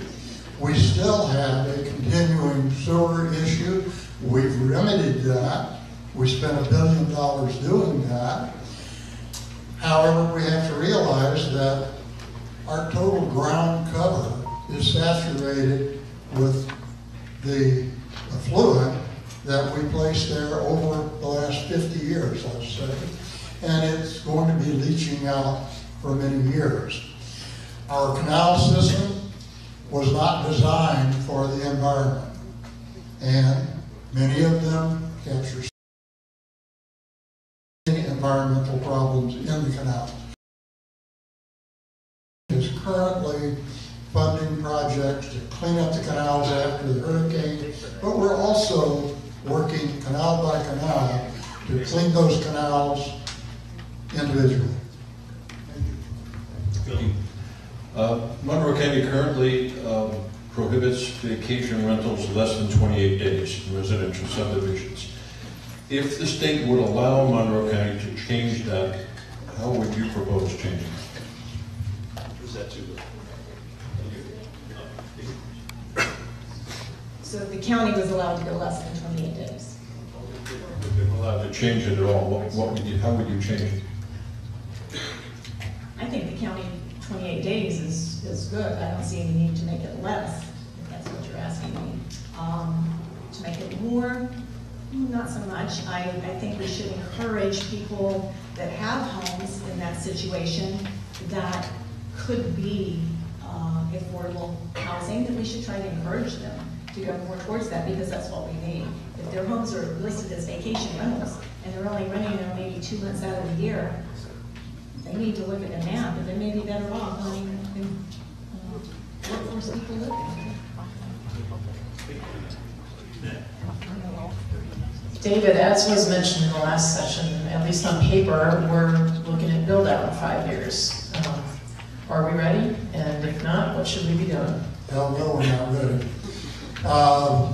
We are going to be at build out in 2023. There will be no new permits coming into the county according to the plan. Plans change. We all know that sometimes. But I truly believe there will be no more. We need a partner. We probably are going to, we're going to be trying to buy, with your money and my money, tax money, about 5,000 pieces of property in Monroe County.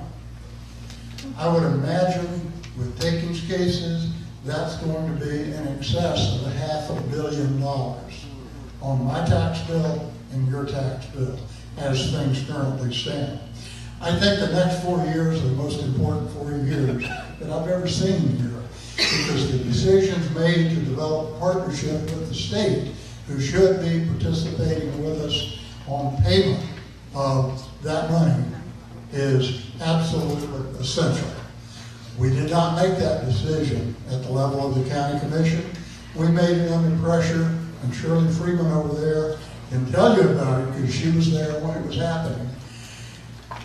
We made it under tremendous pressure from the state of Florida. They need to be in there working with us to pay for this liability. Thank you.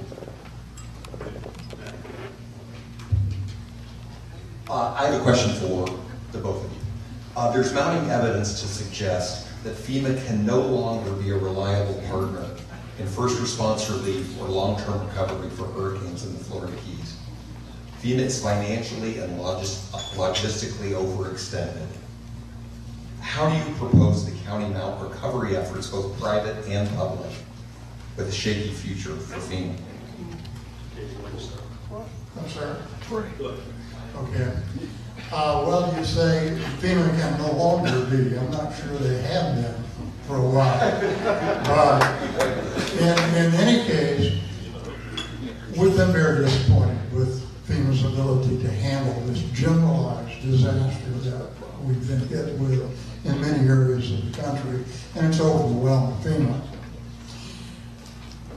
There's no difference between the county and mosquito control on that question. You build your reserves to where you have sufficient reserves to rely on. However, I'm going to lobby for something real quick that I think should be the answer. Why aren't we thinking nationally about a national catastrophic insurance that would cover hurricanes, tornadoes, wildfires, earthquakes? Everybody in this country has some kind of disaster they live next to or over. Why aren't we taking that approach, spreading the load across everybody in this country? I think it could work, but it's got to be addressed in Washington. Vicki, could you answer that question too? What does the county do in the vacuum left by FEMA? Well, I have to concur. I don't think we can rely on FEMA at all. I think they're overextended. They don't know what to do. And we do have to build our reserves, absolutely. A lot of other countries we could learn from that do exactly what Commissioner Rice just said. They have national plans, to help offset these kind of issues. And we tend to try to march to drummers sometimes that need to be changed.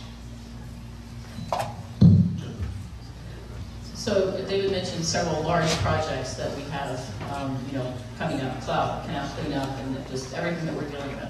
I guess my question, Vicki, will be for you. How, if you're elected, how will you set your priorities on what should come first and what we can wait on as far as our funding and building up our reserves? What's going to be the most important to you? I think that's kind of a double-edged sword. Our housing, obviously, we've got 4% of the workforce that's gone, they've said so far. That's roughly 4,000 people that aren't here to work. We need to find a way to bring them back here. But with that said, we've got to be able to sustain them. We've got to have clean water. We've got to have potable water. For the fishing guides, we've got to work with the Everglades and with all the agencies to try to get rid of the algae blooms and so forth. I actually right now am a volunteer with the FWC for the Red Tide Project. And I'm testing down here in the Keys for them and sending the samples in. So we need to continue to be proactive on both of those levels. I think maybe we should probably also look exactly how much money and where it goes from parts of the budget that we add more into the reserves, and quickly. A good question I asked the previous candidates about Goal 109, the affordable housing density. Do you support increasing the current affordable housing density? Short answer. I would love a short answer. No. Actually, it works against us. We're moving into an area, I'm going to take a second here that I have. We're moving into an area where there are no good answers. We've got an answer over here that's not perfect. We've got an answer over here that's not perfect. Yes, we could increase density. Therefore, we would use less land. Therefore, we would have more takings cases in 2023. Takings cases and reserving. For takings cases, you want to use up all the land you can. You want to have it developed. For the opposite, moving it into the residential areas where jobs are, that's not using yet. You're building larger projects. It's going to cost us in the long run. We're wrestling with that very issue right now on the county commission because we really haven't established policy to address that adequately. Right. Same question to Vicki about Goal 109. You support that? No, I have to say that it does become an issue of density and versus the lawsuits that will come with all that land if it's not used and so forth. So, no, I think it's a fine line, but as much as we need housing, we've got to be careful with that. We don't want to lose all of our money in lawsuits. Trust me, you will. Somewhat related to that, I'd like to ask each of you if you think the county should accept the 300 of the 1,300 new units that the state is offering outside of Rogo with the early evacuation requirements. Vicki, Yes, I do think we should accept them. I have to, unfortunately, use the word that Michelle used, but put them in the bank. I've said it before, I think we need to take them, we need to sit on them, and if we don't use them, we don't use them. But if we need them, and the comp plans and so forth are in place to use them, we should. Marathon's working on it, Key West is working on it, Alamorada's working on it. And the other 300, and Key Colony and Layton, I think it is. So the other 300 for the county, yes, we should take those.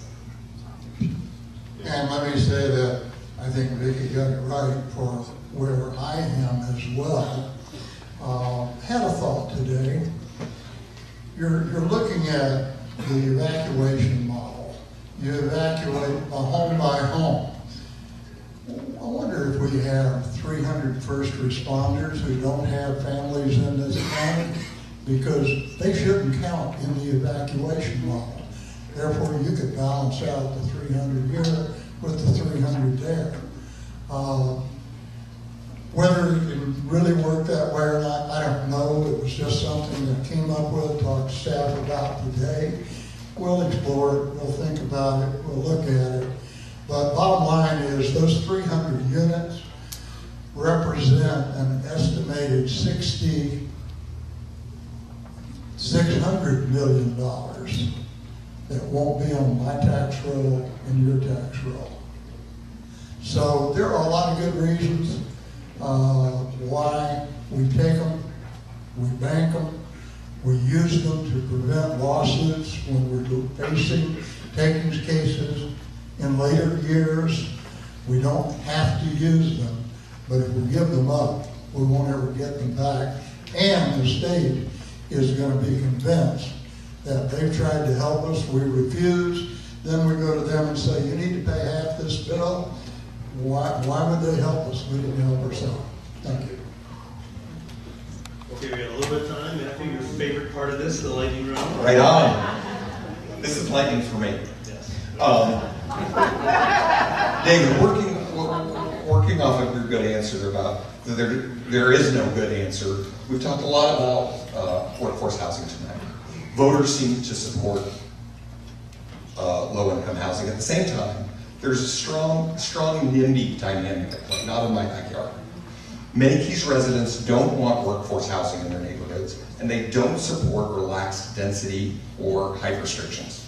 How do you resolve that issue? Well, I think we have enough property in the county that we can do workforce housing. The cities will accept large workforce housing projects. They build those. They don't belong in a rural county. If we're going to build workforce housing in the rural parts of the county, it needs to be home by home, scattered site development.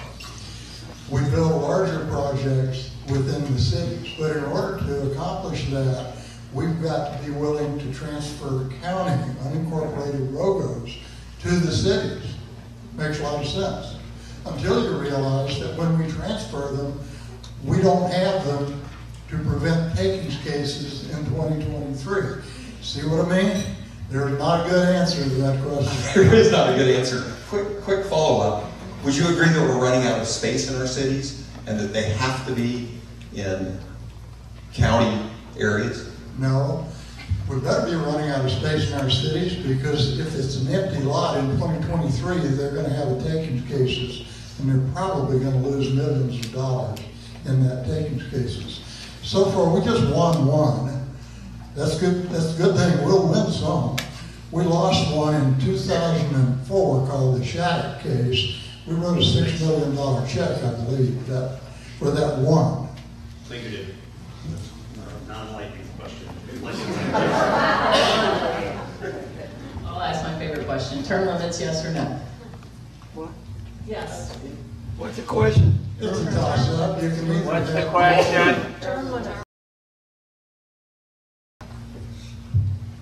Yes, I suppose, but it's a wash either way. You either get what we have in Tallahassee with people who have to get Yes or no? educated or not. Bill. Vicki, if you're elected, what would be your primary goal, the initial thing that you're going to attack if you were elected? I think I would like to tackle county code enforcement for vacation rentals. Toughing it or slackening it off? Toughening it. I think they're doing a good job. I think they're on the right track with where they're going so far in the collections that they're making. However, I think that we need more people out there that we can put out there at night even. I know that they try to split it up so that some of them are on call at night, or at least they're out there and looking and seeing what's going on and how many cars are really in that driveway and so forth. But I think we need to increase that, definitely. All right, yes or no, single member districts for the county? No. Thank you, guys.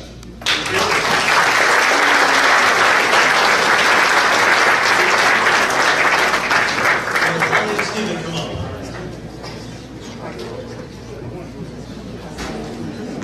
While they're coming up, I want to thank the DoubleTree. This venue sure gives us a lot more room for studios. I like the studios, but we include the outground. Michael Knowles and his staff did a great job today. Can you imagine 7 of those chairs? Come on, guys. Up.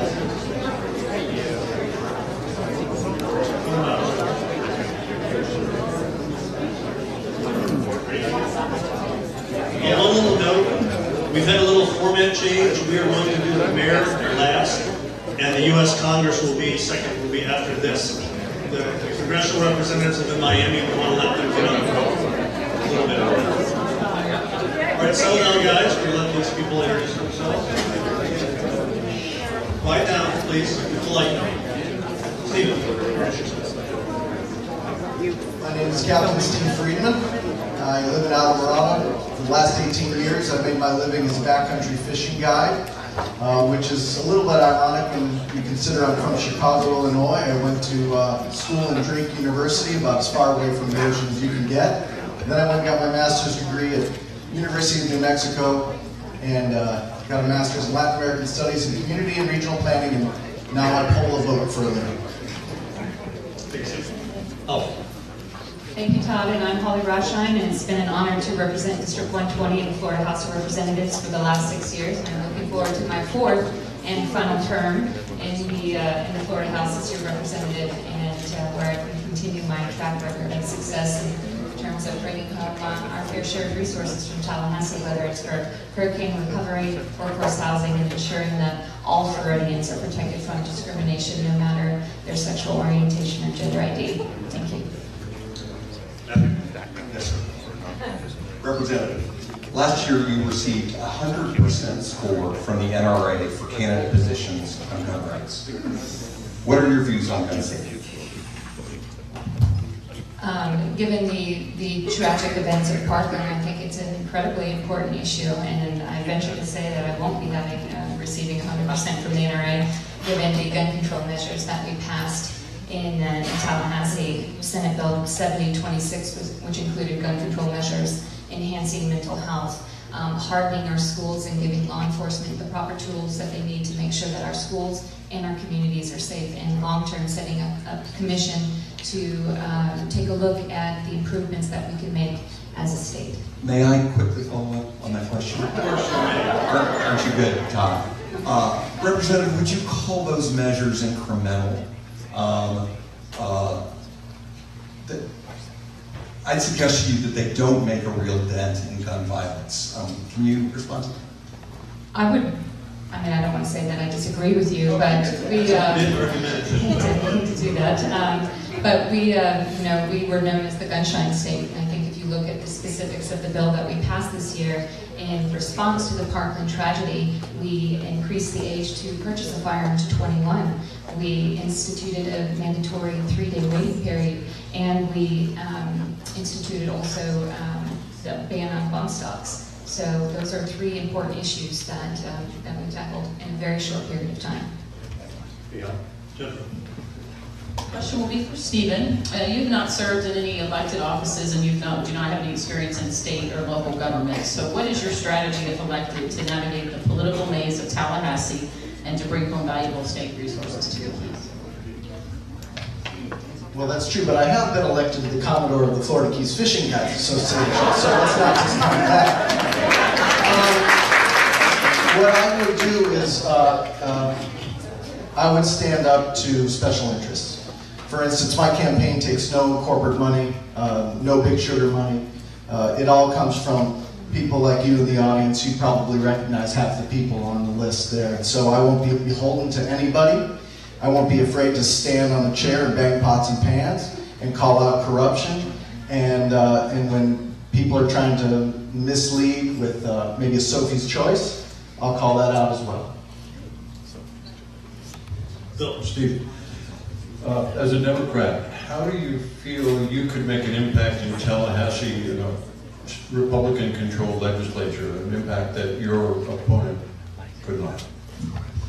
Well, it's interesting that we're talking about red and blue here when everybody knows that the water quality is going down and degrading as we speak. And so when you talk to people about clean water, for instance, everybody wants clean water. It doesn't become a partisan issue. So the fact that I work with a lot of Republicans on a boat every day, and we're able to have a friendly discourse, and we're also, able to agree and disagree. I think that I can bring that experience and reach across the aisle and come to some common ground. Representative Rashine, how would you evaluate the state's response to Hurricane Irma here in the Keys? Can I get that done in 90 seconds?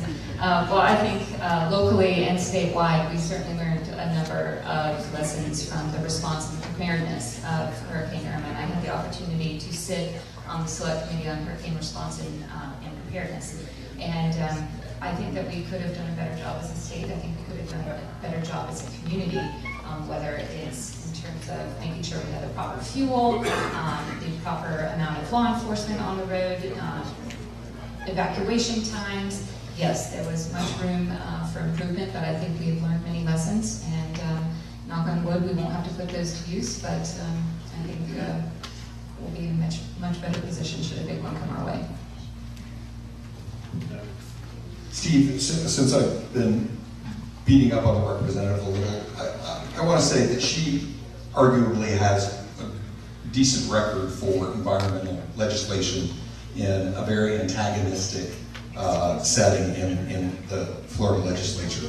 So, are you unhappy with what the representative has done for the environment? It's interesting because my research actually shows that my opponent has a D rating from the Environmental Caucus. So I don't think that's really an acceptable grade in school. So no, I'm not satisfied.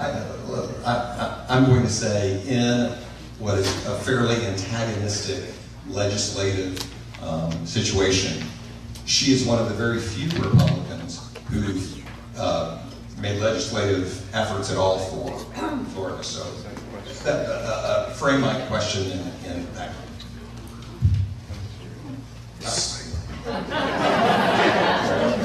She has a D rating.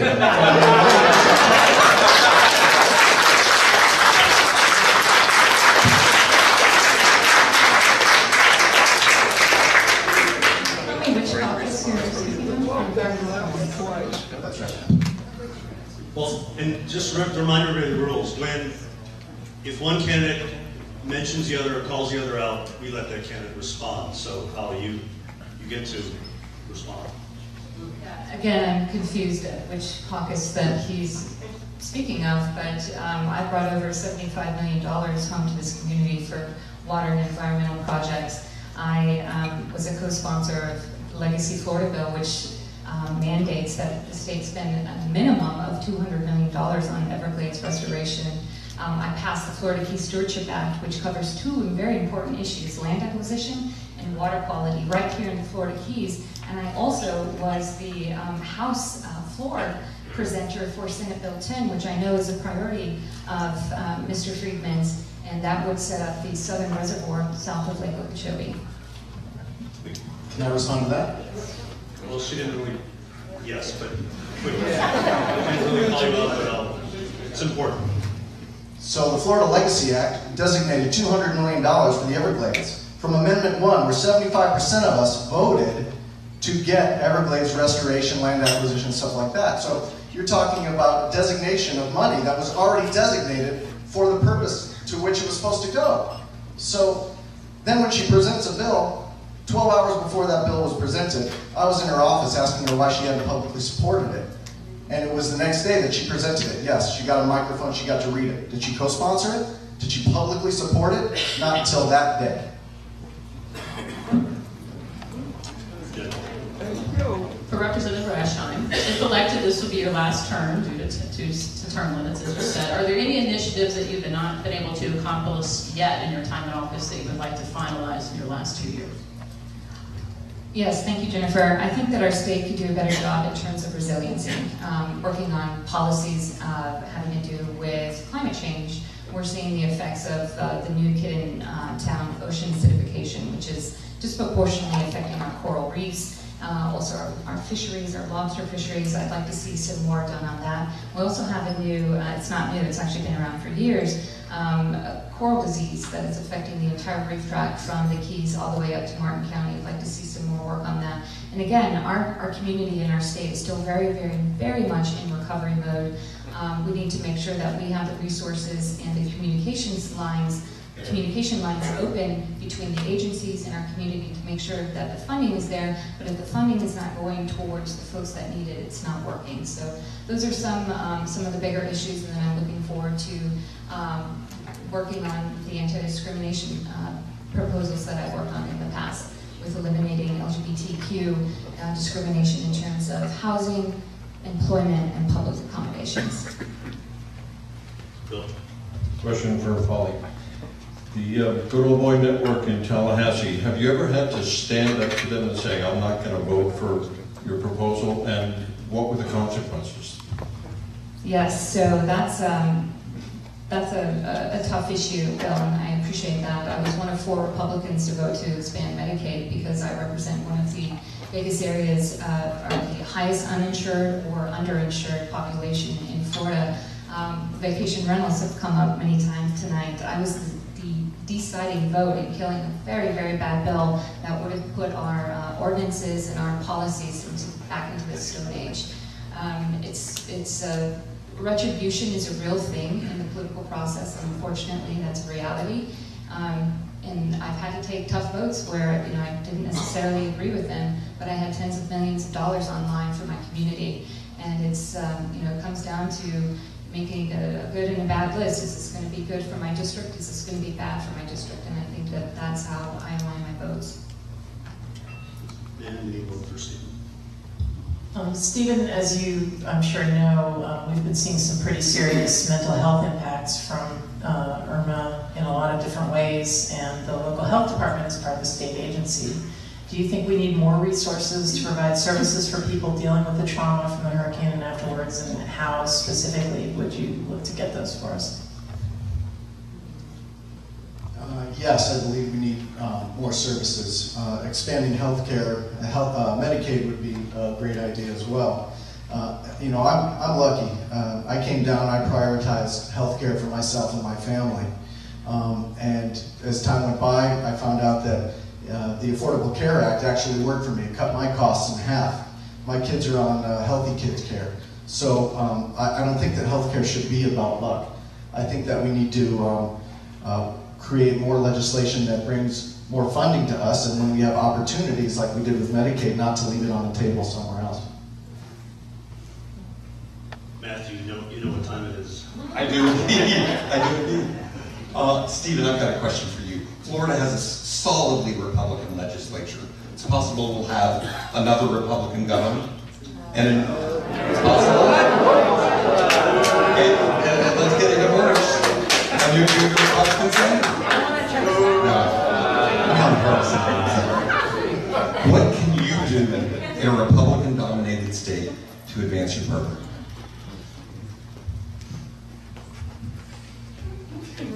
Everything I possibly can.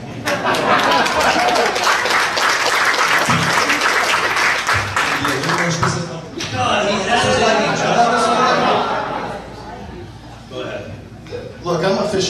I don't know how the sausage is made, all right? But I know that I'm bound and determined to reach across the aisle and work with as many people as I can. So if it's Republican dominated, Democratically dominated, I will work for the constituency to do the right thing. I will listen to the constituents, and I will favor what they feel like needs to be done, and I will do my best to talk with whoever is there, be it Mickey Mouse. This is a big subject, but as quickly as you can, I would like to ask Stephen, you mentioned that you would like to advocate for smarter policies on Everglades restoration. What do you mean by that? What are the smaller policies you think are not being implemented? Smarter policies? I don't recall saying smarter policies. I would just like to actually see some of these programs accelerated. We came up with the Central Everglades Restoration Plan in 2000. It's old enough to vote now. We've got 65, 68 projects that are slated to be done, and at this rate, they won't be done for 100 years. So that's a step in the right direction to get a reservoir built south of Lake Okeechobee. We need to convey fresh water to the Florida Bay so that I don't have to suffer going through 40,000 acres of seagrass trying to get to some fish that I hope are still there. So smarter, yes, but we also need to all get on board and accelerate these programs that are already in place. We're not trying to reinvent the wheel. They're already there. We just need the political will to do it. Bill, we're doing pretty good on time for you last two panelists, so you can. One more? Well, you can ask any question you want. State law regulates how we can spend the tourist tax money, the TDC money. Would you be in favor of expanding that to other uses here in Monroe County? Good question, yes or no? Would I be in favor of expanding that? I would be in favor of letting that be done by the local community that governs it. I would let that be their choice if it was going to be more money or not. Excuse me, as long as it remains tourism related, I think you have to find a balance when you're dealing with, you're being a steward of the taxpayer dollars, and those dollars were meant that industry imposed the rules on themselves. So again, when you're dealing with taxpayer dollars, you definitely want to find a balance. But in the age of aging infrastructure, our tourism numbers are very, very high, even post Irma. And if there's a need to switch things around, I think we should take that, and anything's on the table. Yeah, last question. I guess for Representative Rushine, we've heard a lot about build-out tonight in 2023, and that is the result of the evacuation requirements in the area of critical concern. What responsibility does the state have to help the county out with its liabilities, and how are you going to bring that along as the single representative from this area?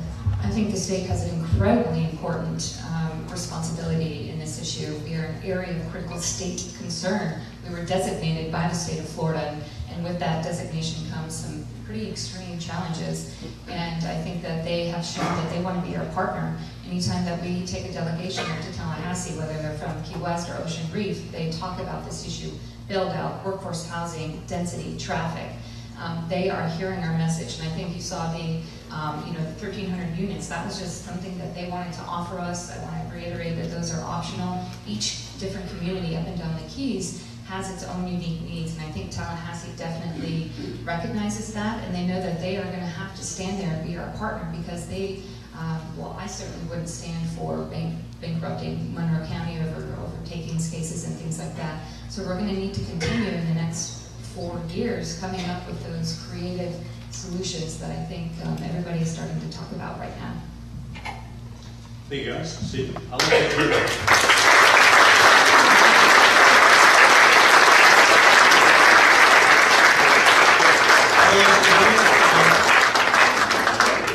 Clinton, how many people we got watching? 22 last I looked. 22. I got a text from Rochester, New York, so we got teachers in New York. I'll check.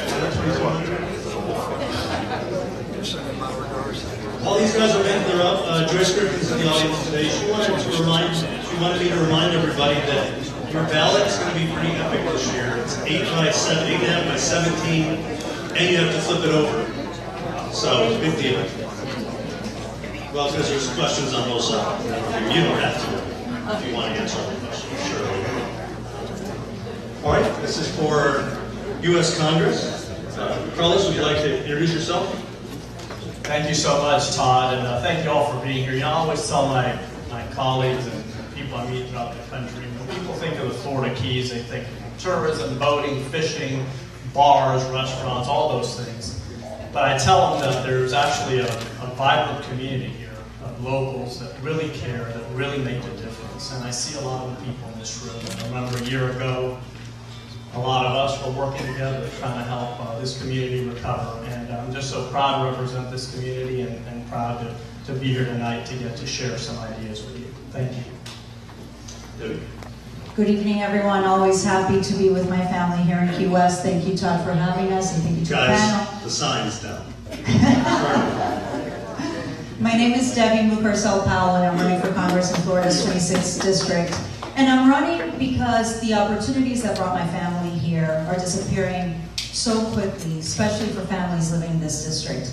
My mother brought my sisters and I when I was 14 from Ecuador. I started working at the age of 15. I was very fortunate to get a scholarship, attend college, get a master's degree, and I've dedicated the past 20 years to working in this community to improve the lives of the families. So I'm very proud to be here tonight. Thank you, Todd. Again, and no, don't hold signs. Be polite for the people behind you. And Natalie, I heard your phone ring.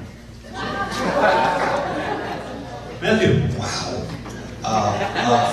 Welcome to you both. I have a question for the two of you. Florida has had two of the deadliest, most heinous mass shootings in American history in the last 2 years. In response, the state has passed, with acknowledgement to Representative Rexheim, the state has passed some restrictions on firearms. As a representative of our state, are you positioned to take a leadership, your position to take a leadership role on national gun safety? Will you do that? Debbie. This is, as many of you know, it's a very personal issue for me, and I've been a public advocate for gun safety and gun reform laws now for several years, not just now that I'm campaigning. I lost my father to gun violence, and I can tell you that it's not that complicated.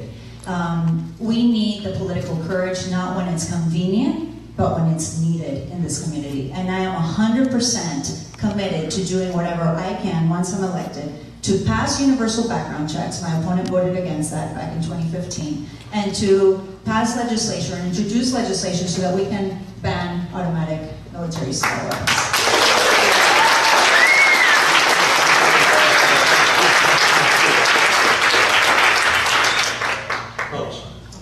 Thank you. So the answer is yes, because I'm already leading on the issue. And you mentioned the gun reform agenda that we saw passed out of Florida. And I think that's a wonderful model for the U.S. Congress to adopt common sense answers, responses to some of these challenges. We have to be honest, right? We know that no law is going to guarantee that we never see a tragedy again, but we know that some laws and some regulations can make us safer. So immediately after the Las Vegas mass shooting, I introduced legislation to ban bump stocks. Immediately after the Pulse nightclub shooting, and by the way, some of the parents of one of the victims are very close friends and supporters of mine, and I've worked with them on a lot of these issues. I introduced a bill to make sure that people like the individual who committed that atrocity can't get their hands on weapons. And on all these issues, let me tell you, we all have our parties here, some blue hats, some red hats, that's all fine. But if we care about these issues, we need people in both parties who are willing to reach across the aisle to get it done.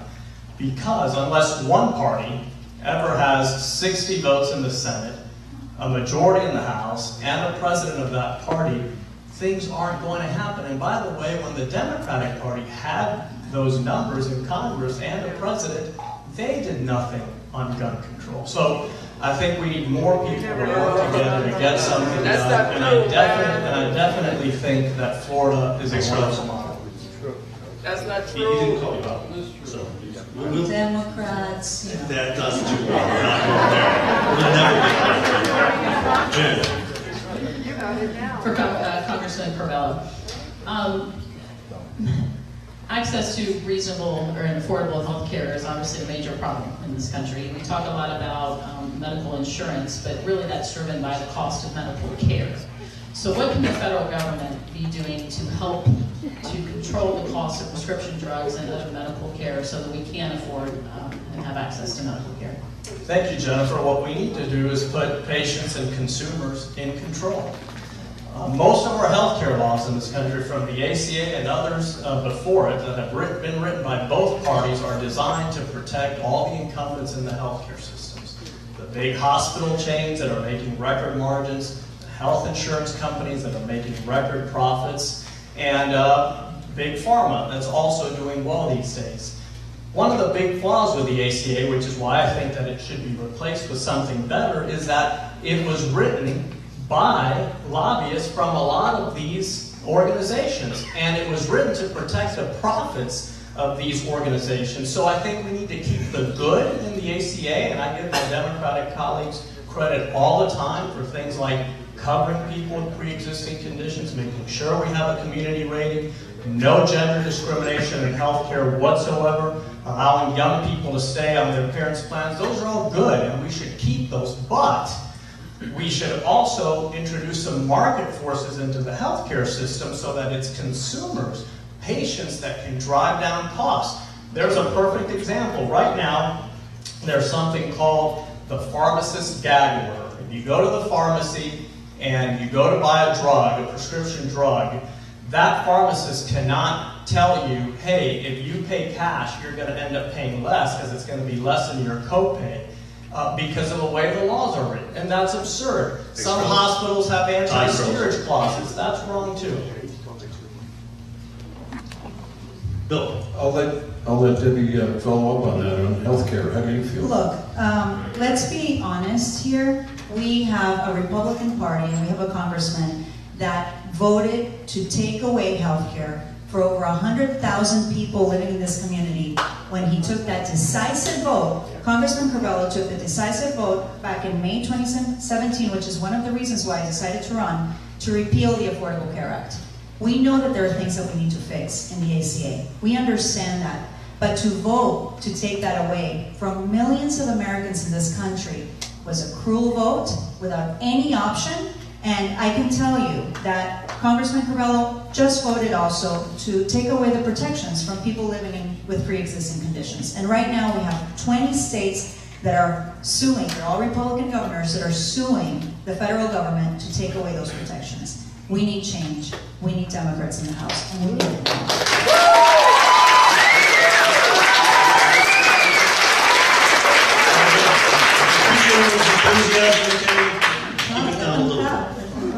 I understand.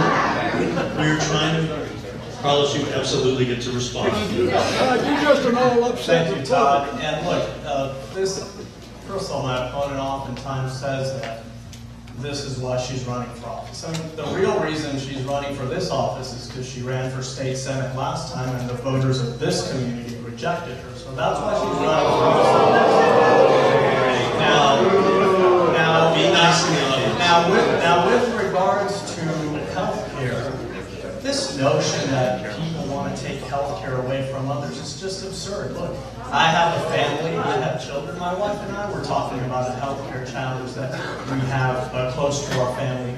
No one wants to take health care away from anyone. We just want the health care system to work better, to work for patients, not for everyone who's making a lot of money off of the health care system. And in order to do that, we do have to replace not just the ACA, but a lot of what we have today with something better. And what we attempted to do, knowing that it would be difficult, is take Ma'am in the green shirt, if you speak out again, we're going to ask you to leave.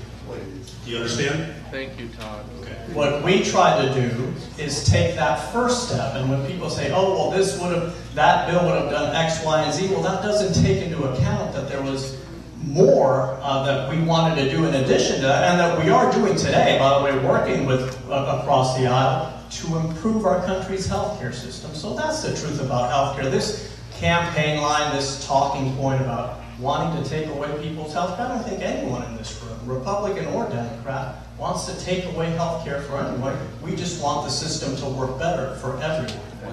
Carlos, how do I get on your plan? Before you do it, guys, we are lucky to have the congressional race here in Key West. Yes. And if we're going to treat them disrespectfully, they may not come back. So,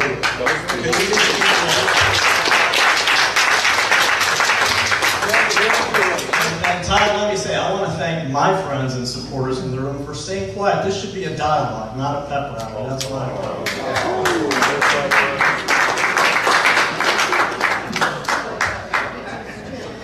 Nan, give me something really controversial.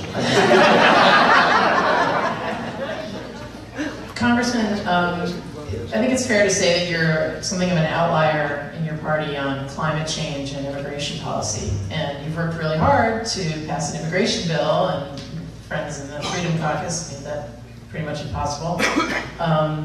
Why should we return a Republican majority that can't get anywhere on those topics? Well, I'm running in this district, and I'm running based on my record, not based on anyone else's record. And I'm not asking people in other districts or telling them what they need to do. But again, I go back to what I said earlier. We have some major challenges in this country, from immigration, to guns, to healthcare, to climate change. Unless we have people in both parties working together, nothing is going to get solved. This is not the system we asked for. This is the system that Jefferson and Madison designed for us, and we have to deal with it. And this system requires consensus building. Now, you can send flamethrowers to Washington, people who are 100% committed with their leadership. I'll give you a perfect example. There's an opening in both parties when it comes to who's going to lead in the next Congress. I have not made a commitment to any Republican leader because I have a set of demands and reforms that I want to see in the House to make it more conducive to bipartisan work. My opponent is blindly in Nancy Pelosi's corner, and we cannot double down on the politics of the past if we are going to solve the challenges of the present. So on all these issues, Nancy, we need Republicans and Democrats who are willing to reach across the aisle. I have done that every single day. Since I've been in Congress, I will do it every single day, no matter who's the leader, who's the speaker, and how much grief they give me for it. And Debbie, you get to respond. Yes, he's saying that he's not going to vote blindly for any party leadership, yet he has voted blindly for Paul Ryan as Speaker of the House, who is the most extreme when it comes to immigration reform, who did not allow to bring in a bill to the floor to discuss, and who also, Paul Ryan's proudest moment and Congressman Crivello's proudest moment has been to pass a tax reform bill that gives cuts to the most wealthiest Americans and leaving middle-class families behind. So just look at the record. Don't say things that are not true. You have been supporting Paul Ryan time and time again. You campaigned with Speaker Ryan. You have accepted money from Speaker Ryan. So please, before you start accusing others of things, you need to take responsibility for the actions that you've taken in the past 4 years being a congressman. Respond first, but keep it focused on the Paul Ryan issue. That's what. Yeah, like I said, and she can't escape this, I mean, she'll try. There is an opening in both parties for leadership in the next Congress. And I have decided to use my leverage to try to make the institution better. And I have a lot of middle-of-the-road Democrats who are friends of mine. They're not supporting Nancy Pelosi for Speaker because they know it's not going to work. They know that Congress isn't going to do the things that it needs to do. And again, I don't think we should elect people who are doubling down on the failed policies and approaches of the past. I think we need to look towards the future and figure out how we can restore some civility, decency, and cooperation in our politics. And the only way we're going to do it, by the way, speaking of immigration, because it's the issue that... Let's let that be another... All right, I'll bring it up later. How about Paul Ryan and you? That was the question. Hey, Sloan. Call him on it. You call him on it. Call it on again. We'll get to it. I don't want to kick you out. That's all right. I've been kicked out of a lot of places. Trump lost the 26th district by 16 percentage points to Secretary Clinton.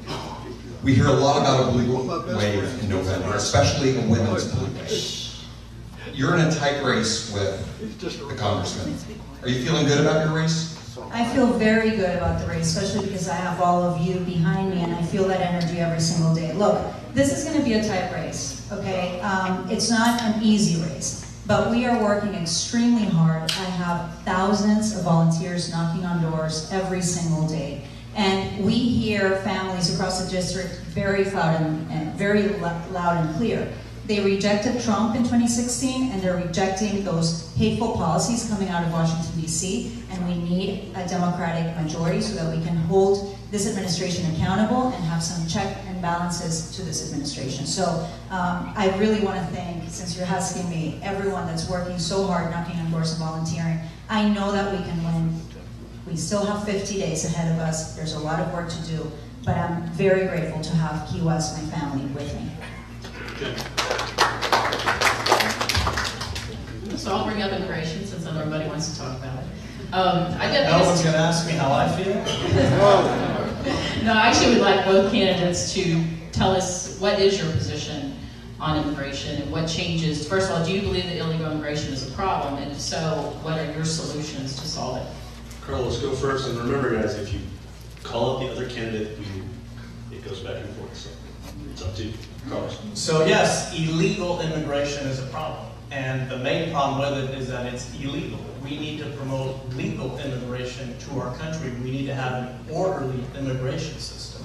Now, going back to standing up to party leadership, I led, and every single Democrat in the House supported me, and many Republicans did as well, an effort that challenged the House Republican leadership and actually compelled them to bring an immigration solution to the floor of the House. And I'll tell you more or less what was in that bill, because I think this is what a compromise on immigration probably looks like.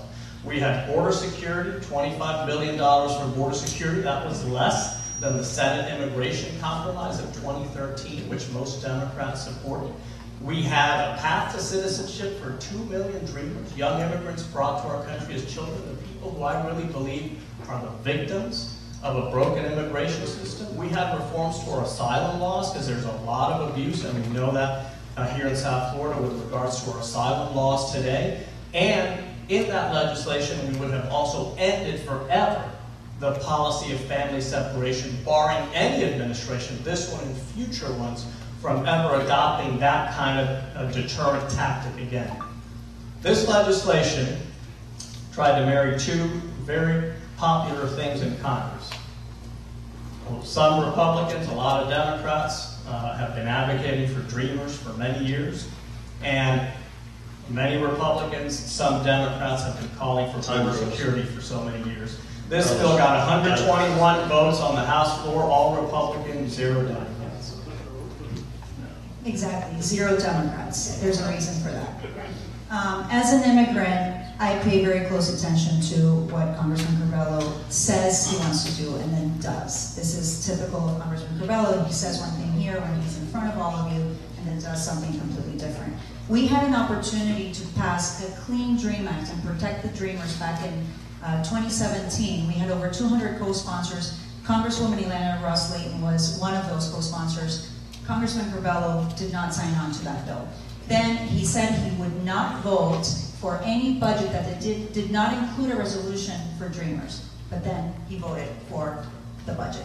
Then he said he was going to bring a discharge petition so that we can finally bring a comprehensive immigration reform bill to the House, to the floor.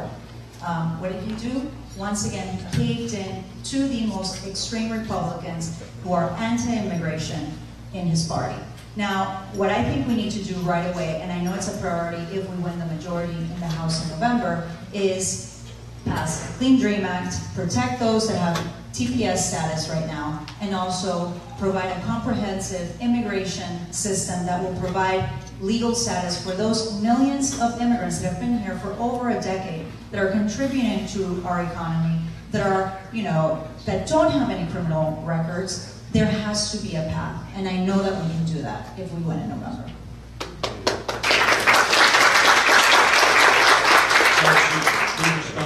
A couple things that she mentioned about me, and it's evident that she doesn't understand the concept of compromise, which is the big problem we have in Washington, D.C. today.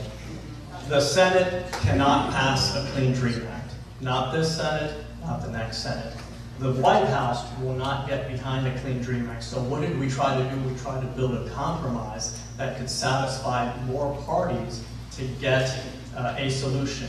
If we want to get an immigration reform bill done, that's the only way we're going to do it. By the way, the time that I voted on a spending bill that she criticizes me for, that included billions of dollars in recovery dollars for the Florida Keys. And I want it to be clear to all the reporters here and all the men and women in this room that she apparently would have voted against that legislation. And for me, that would have been unforgivable. Number one, we had made progress on immigration because the Senate had agreed to have a debate. Number two, I was not going to vote against the Florida Keys getting those recovery dollars. Only one response. To that one point. Exactly. All I'm saying is when you say something and you do something else in Washington, D.C., people are paying attention. You said you would not vote for that spending bill, and then you did. That's all I'm saying. Thank you. Bill. Congressman Crivello, have you seen enough evidence to support impeachment of the president? If not, when would you? Based on the evidence that I have seen today, there is insufficient evidence. However, there is an ongoing probe by Mr. Mueller, and I fully support that probe. When Mr. Mueller completes his investigation, he will have a report, and that will be the appropriate time for every member of Congress and every senator to reach a decision. It's something we should take seriously. Impeachment is one of the most powerful tools that the Founding Fathers gave us on the Constitution. Today is Constitution Day. Happy Constitution Day to everyone here. And we should use it very carefully. It's a tool that we have seen been misused in the past by a Republican Congress, divided the nation, created unnecessary drama in our country. We need sober people in Washington, D.C. who are going to take this seriously, who are going to look at all the facts, and who are going to demand that all the investigations be allowed to proceed until they reach their conclusions. That's a good answer.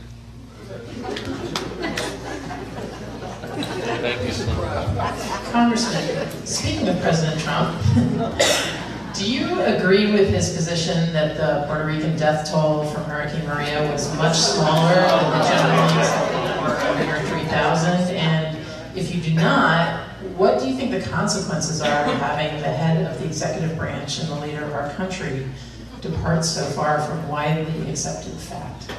No, I immediately criticized that statement, and I was glad to see other Republicans did so as well. Look, the president has a problem. He has really thin skin. He thinks everything's personal against him. So if someone says, oh, 3,000 people died, he thinks that they're saying somehow it was his fault personally, or the federal government didn't do its job. And the truth is, there are many reasons why Maria specifically was so difficult for Puerto Rico. Puerto Rico is a small island. It had a very weak infrastructure before the storm. It was obviously financially strained. And when a Category 5 storm hits a small island, it's going to be difficult. So what the president should do is accept the empirical evidence of everything that has happened in Puerto Rico, understand that anytime there's a natural disaster, there are lessons to be learned. We can always do better. We know that here. There was a good discussion about that just a few minutes ago here. So again, and this is my approach to this office. People ask me all the time, how do you deal with Trump? It's very easy. The same way I would deal with any president. When he's wrong, or if she's wrong, you call them out, you say it, you hold them accountable. If they're doing something that's good, that's right, that helps the country or helps our community, you get behind that. And that's the type of sobriety I really think we need in our politics today. How do we hold him accountable? How are you holding him accountable? Well, I'll give you an example on environmental policy. He had a head of the EPA who was a complete disaster.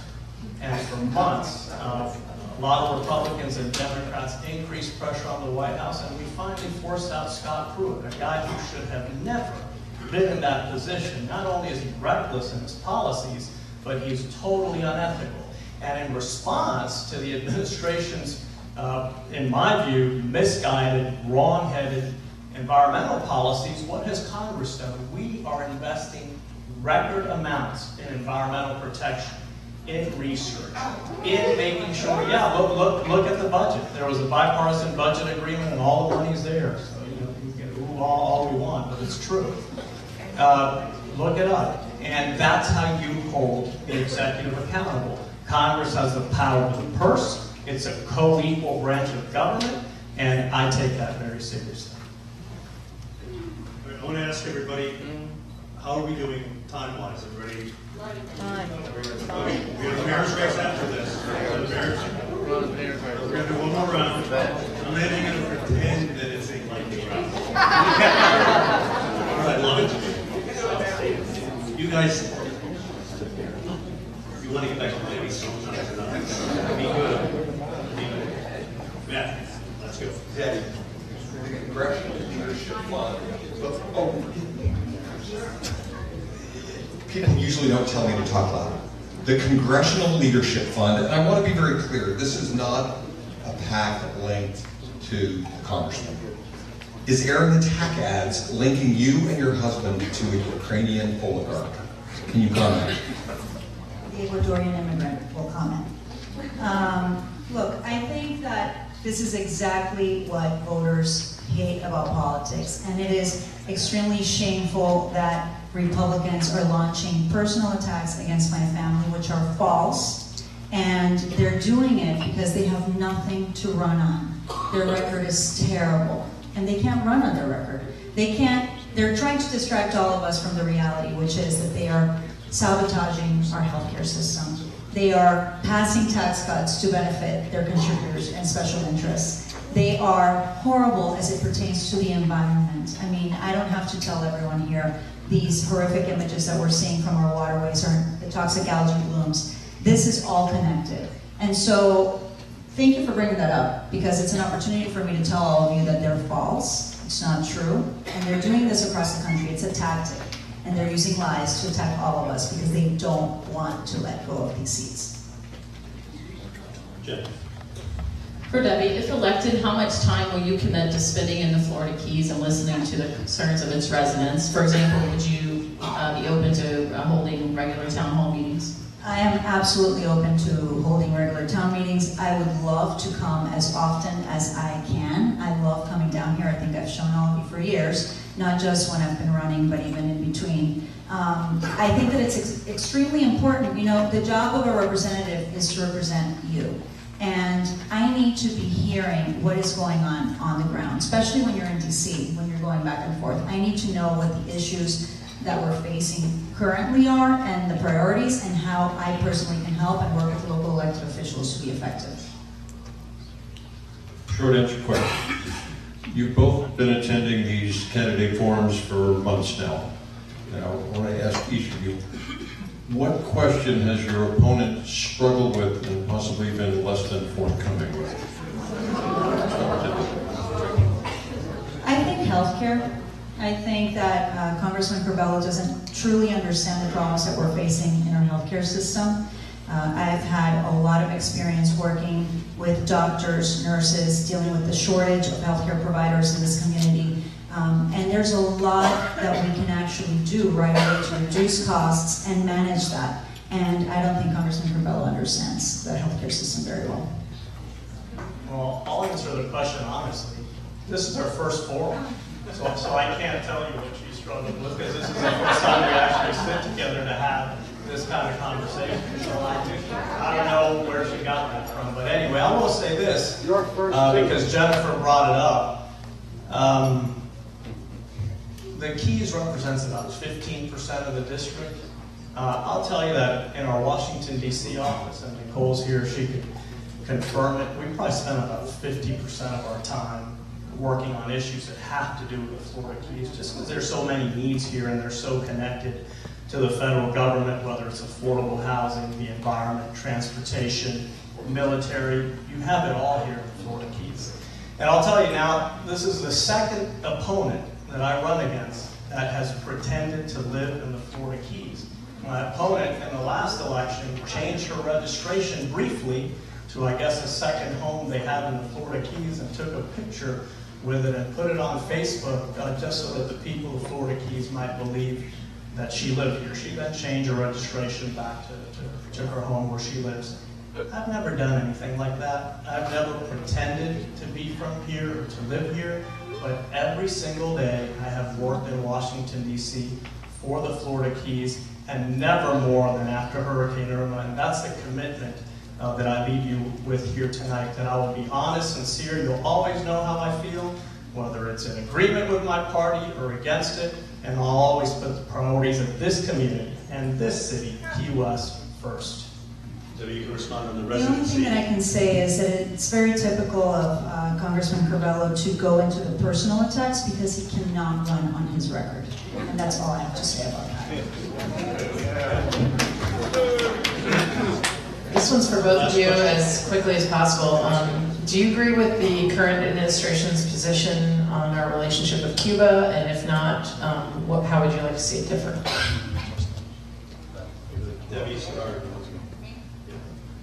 Look, I have a lot of very close friends that had to leave Cuba under the Castro regime, and it's very personal to them, and they're still living with the things that they lost when they left Cuba. Now, I completely support engagement with the Cuban people while being extremely firm with the Cuban government. But I think families should be allowed to visit their family members in Cuba. I think we need to engage in educational and cultural exchanges. I think the only way to empower our neighbors is to giving them the information and the resources that they need to stand up to their government. The current policy is really pretty much what President Obama left behind. I think we have a lot of agreement there. We need to hold the government accountable. You saw this administration try to do that. They blacklisted certain government-owned companies that are owned by the Cuban military and Cuban state security. But in terms of family travel, people visiting Cuba, it's generally the same. And I think that there can be some benefit to that as long as we're clear-eyed about the relationship. The people in power there are still the same people who had nuclear missiles installed on the island and pointed them right here where we are at today. So we need to be clear-eyed about that and understand that they're also part of the axis that has destroyed Venezuela. It's causing so much death and destruction in Nicaragua now as well. So when we engage with the Cubans, we need to know exactly who it is we're dealing with. Thank you both. Let's give them a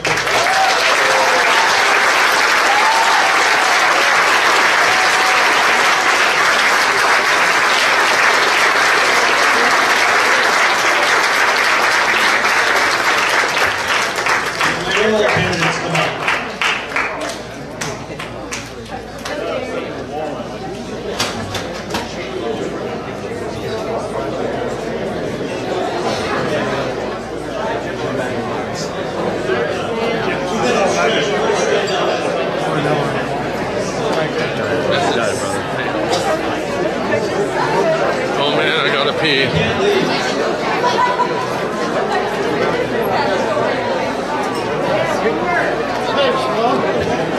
I missed you earlier. Oh my God, it's such a great drive.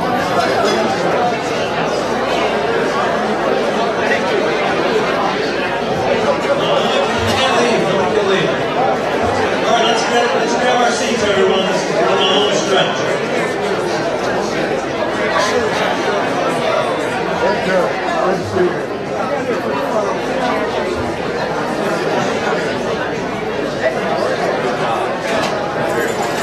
All right, everybody, grab a seat. Let's get moving. Take a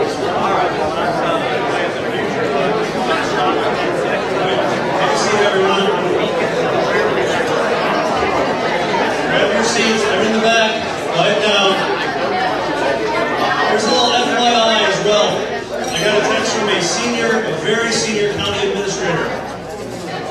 And he said everybody standing by the camera that talks is being broadcast over the air. And that means you, Swan. So everybody be quiet. Or move. All right, this is our last event of the evening. and for the year. It's a big race, the Key West mayoral race. The only thing we can guarantee is that a female will be our next mayor.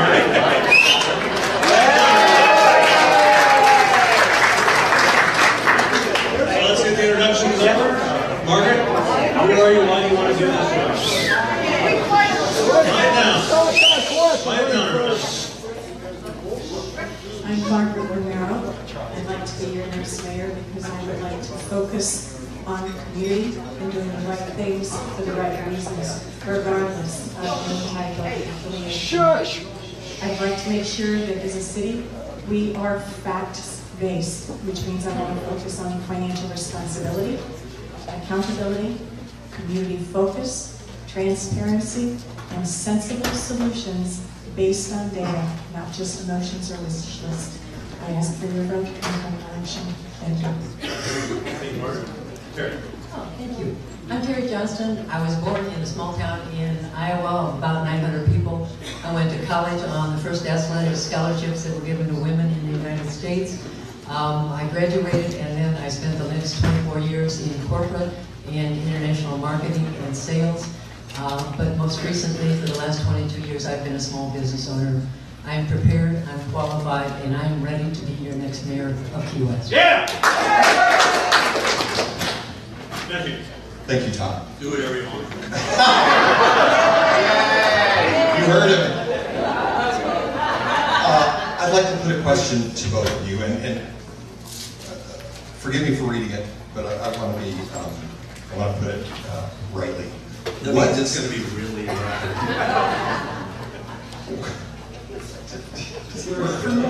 What skills, qualifications, and temperament do you bring to the office of mayor your opponent specifically does not? Please give examples to support your answer. I'll start. Well, first of all, what I bring to the dais is a sense of team building and consensus building. And I think that that's so important. I've got 8 years of experience serving the city of Key West, and I had a very successful 8 years of bringing forth resolutions, of being able to give and take with the other 6 commissioners to accomplish things in Key West. And I think that's one of the skills I'm going to bring. The other skill I'm going to bring is a sense of humor, because in public politics right now, you've got to have a sense of humor. The third skill that I'm going to bring is really a sense of community. I'm out there in the community. I'm working with children in the community. I'm working with businesses in the community. I'm a small business owner. I understand the stresses and strains of a small business owner in Key West right now. And I'm going to work with the residents because I also understand the strains of being a tourism-driven market and the impacts that they can have on the residents of the community. Yes, what I bring to the table will be not only my hometown experience from a small business family, but also my corporate experience. And that was where I was extremely successful in bringing teams together who were not on the same page at all, and helping to define where they had things in common and what issues they had to focus on. I was very successful with that. At the current time, I am very up to date on just what financial issues and concerns we have and how much money we have in our budget and what we can do with those things. I want to make sure that we stay community focused. I have an extremely good relationship with our employees in the city across all departments. I have established relationships throughout the county, especially with our emergency management teams, as well as relationships across the state, our lobbyists, as well as our folks up in Washington. And I would like to intensify those relationships for the betterment of our community. For Terry, an improved and potentially pedestrian Duval Street is a large part of your campaign platform. That's one of those issues that we talk a lot about, but nothing ever seems to happen. We do studies and nothing ever happens. So what would you do? First of all, what is your vision for Duval Street, and what would you do differently if you're a mayor to try to make it actually happen?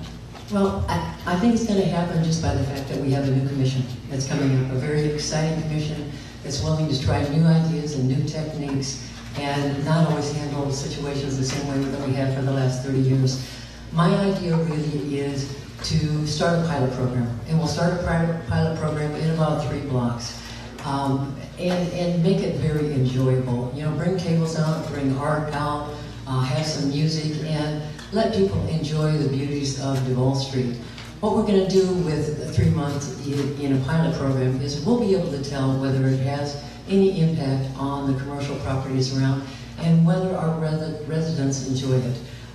We're a local community, and we hear the results of things that we try, and I think we'll be able to figure that out very quickly.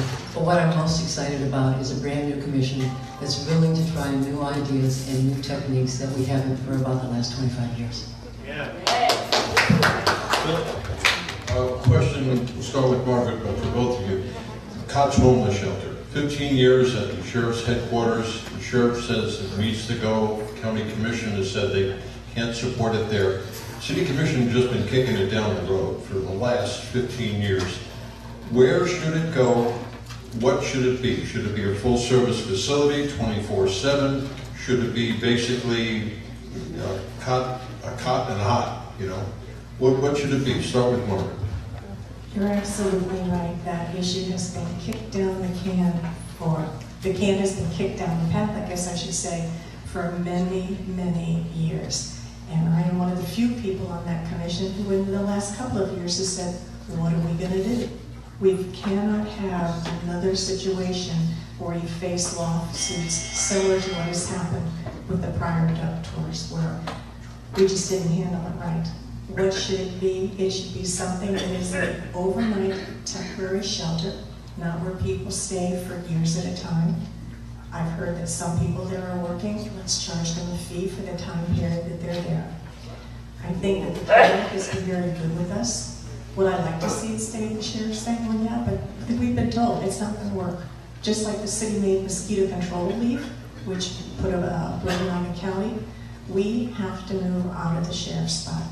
Quite honestly, I'd like to see something done close to the Easter Seals property. Or we do have an acre of land near the steam plant, but a lot of people don't want to see it go there. But that is one of the spots where it meets the major criteria that were defined by a city planning director years ago. So we need to look at all the facts, make some decisions, and move forward. But yeah, basic necessities, social services provided by others. Thank you, Bill.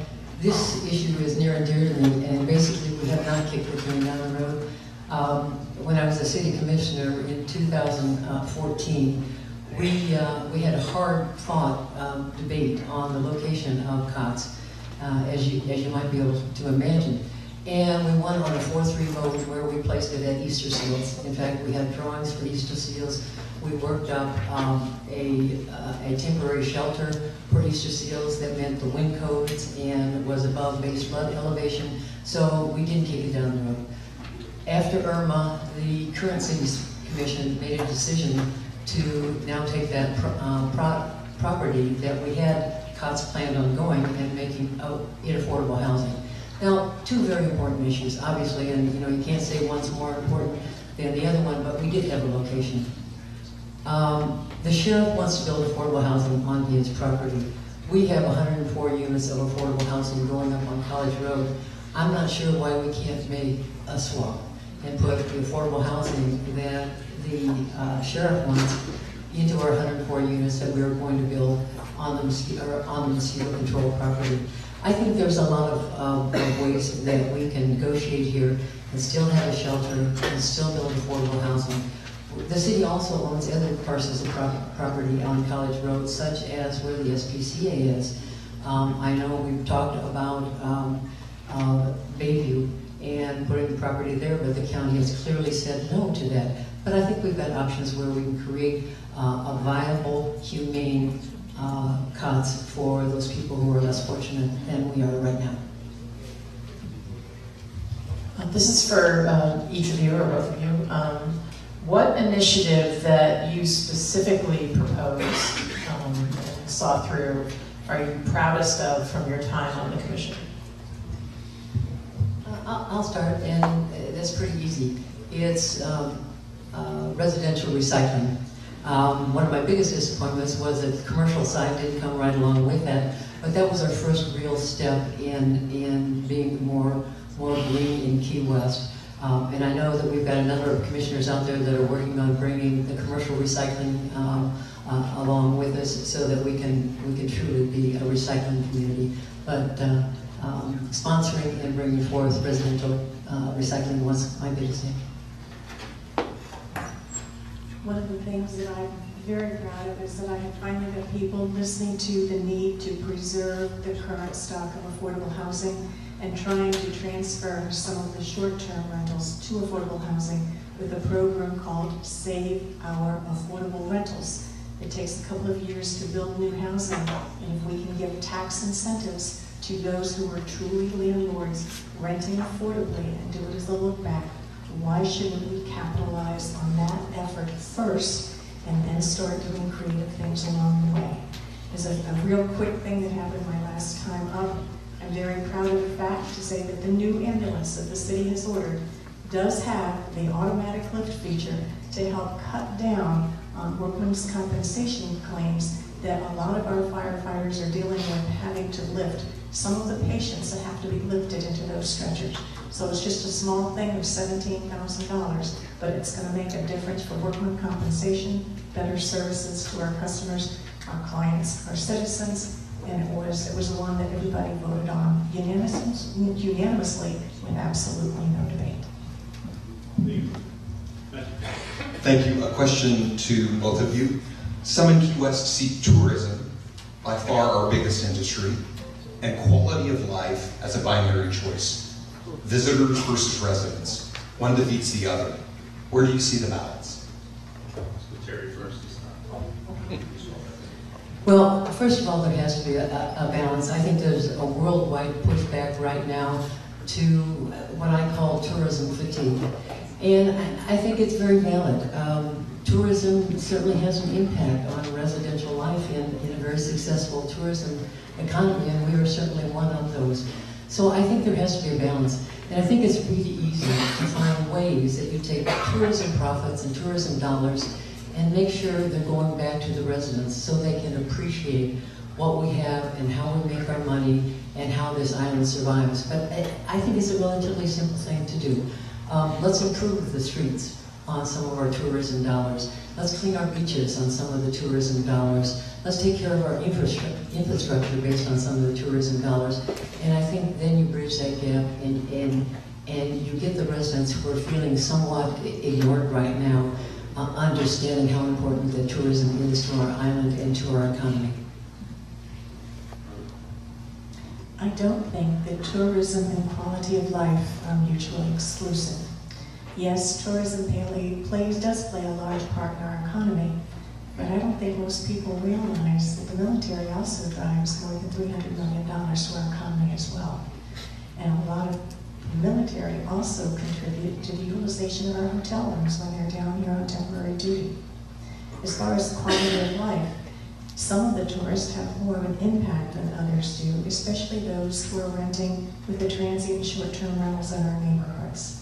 We currently do use TDC dollars for some of our infrastructure, and some of our tourist-generated dollars do go to things like the sales tax, the gas tax, and the infrastructure tax, which do in fact today fund some of the improvements we are trying to proceed with.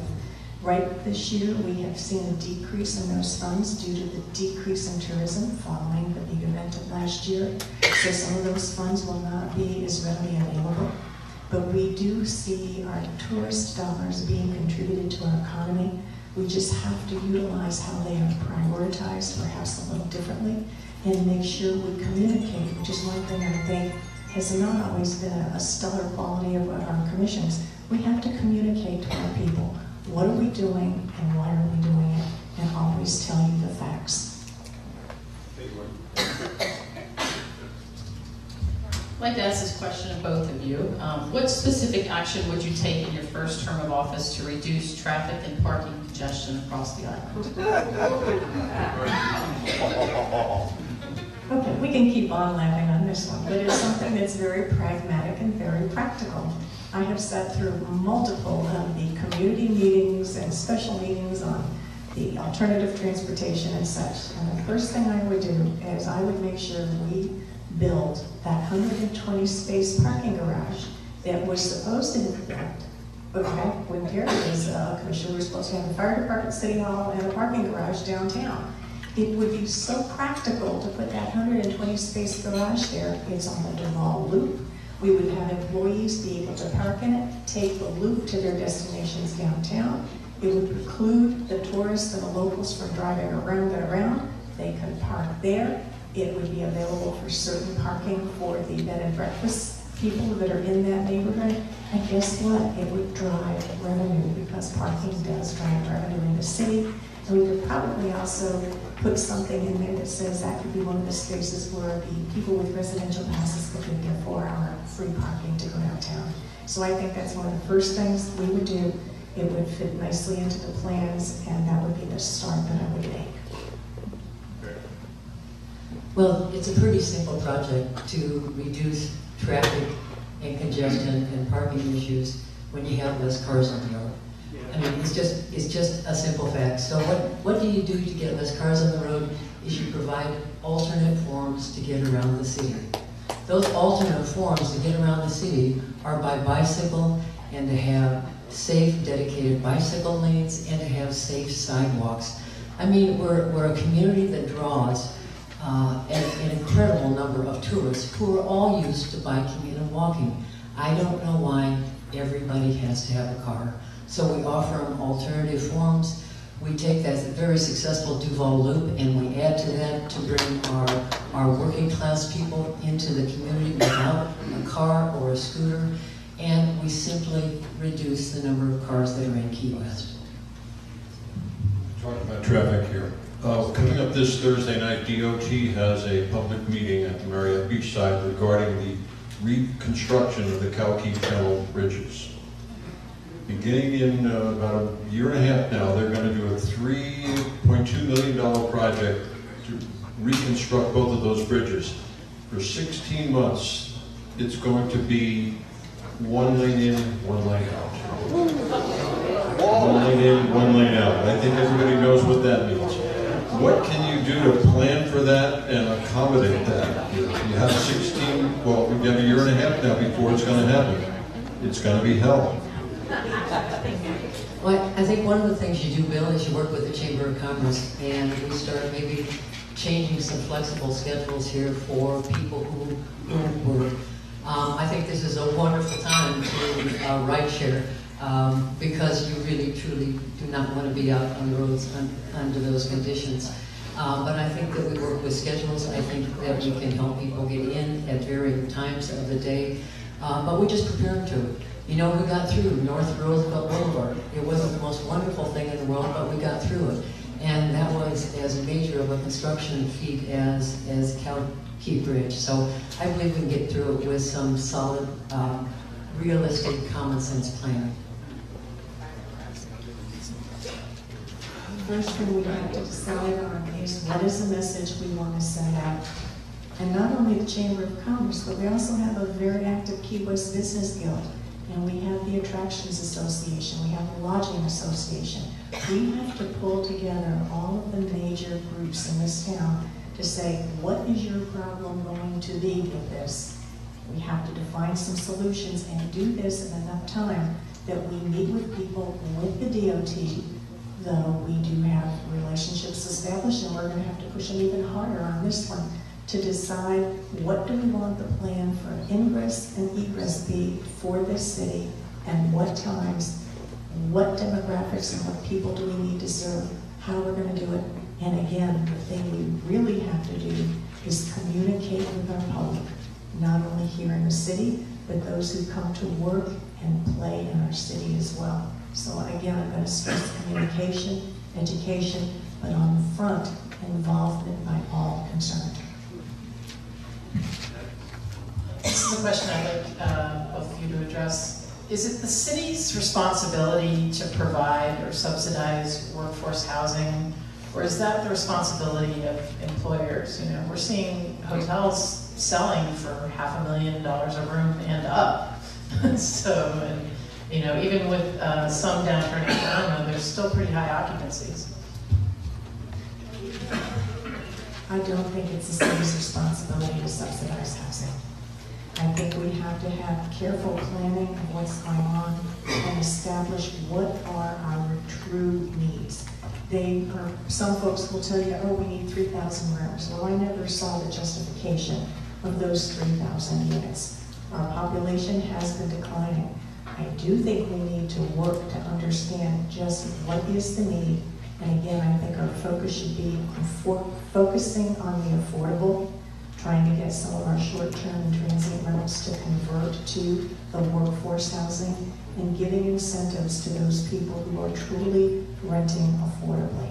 I think if we do that, we can affect even the quality of life of our neighborhoods by not having some of these, should we say, errant rentals amongst the families and the neighborhoods that we call home to. But I do think I would rather see the private sector involved in it. And right now we have plenty of BPAS and ROCO units to go around if those folks would like to come and participate in our town. I would agree with Margaret. I don't think it's a primary responsibility of government to provide affordable housing. By the purest form, the responsibility of government is to provide the services for which the people cannot provide themselves, like fire and police department and sewer and water and things of that nature. Having said that, however, I don't think the city should be a deterrent, and I certainly think that we can help produce affordable housing. The city is the second largest landowner in the city of Key West behind the Navy, and I'm certainly thinking that we can do some public-private partnerships where the city holds onto the land, gives 99-year land leases, so it still stays under government control. But that's the largest deterrent to building affordable housing in the Keys right now is the price of land, and particularly in Key West. I think that there are lots of things that we can do. First of all, we can streamline our building permit process. It's onerous at best, so that we can make it easier for people to be incentivized to come in and work with the city in order to provide the housing that we need for our labor force right now. Thank you, Terry. All right, this, it's 8:08, we're absolutely in extra innings, but this will be our last round, so let's make it count. Thank you, Todd. Understood. Margaret, Terry, I've got a question I'd like to put to both of you. I've saved my serious question for last. Key West seems to be overrun with iguanas. Some of you may like them, others may not. They create traffic snarls, carry pathogens, make a mess, and elbow indigenous critters out of their ecological niche. Ideas? Question made people leave.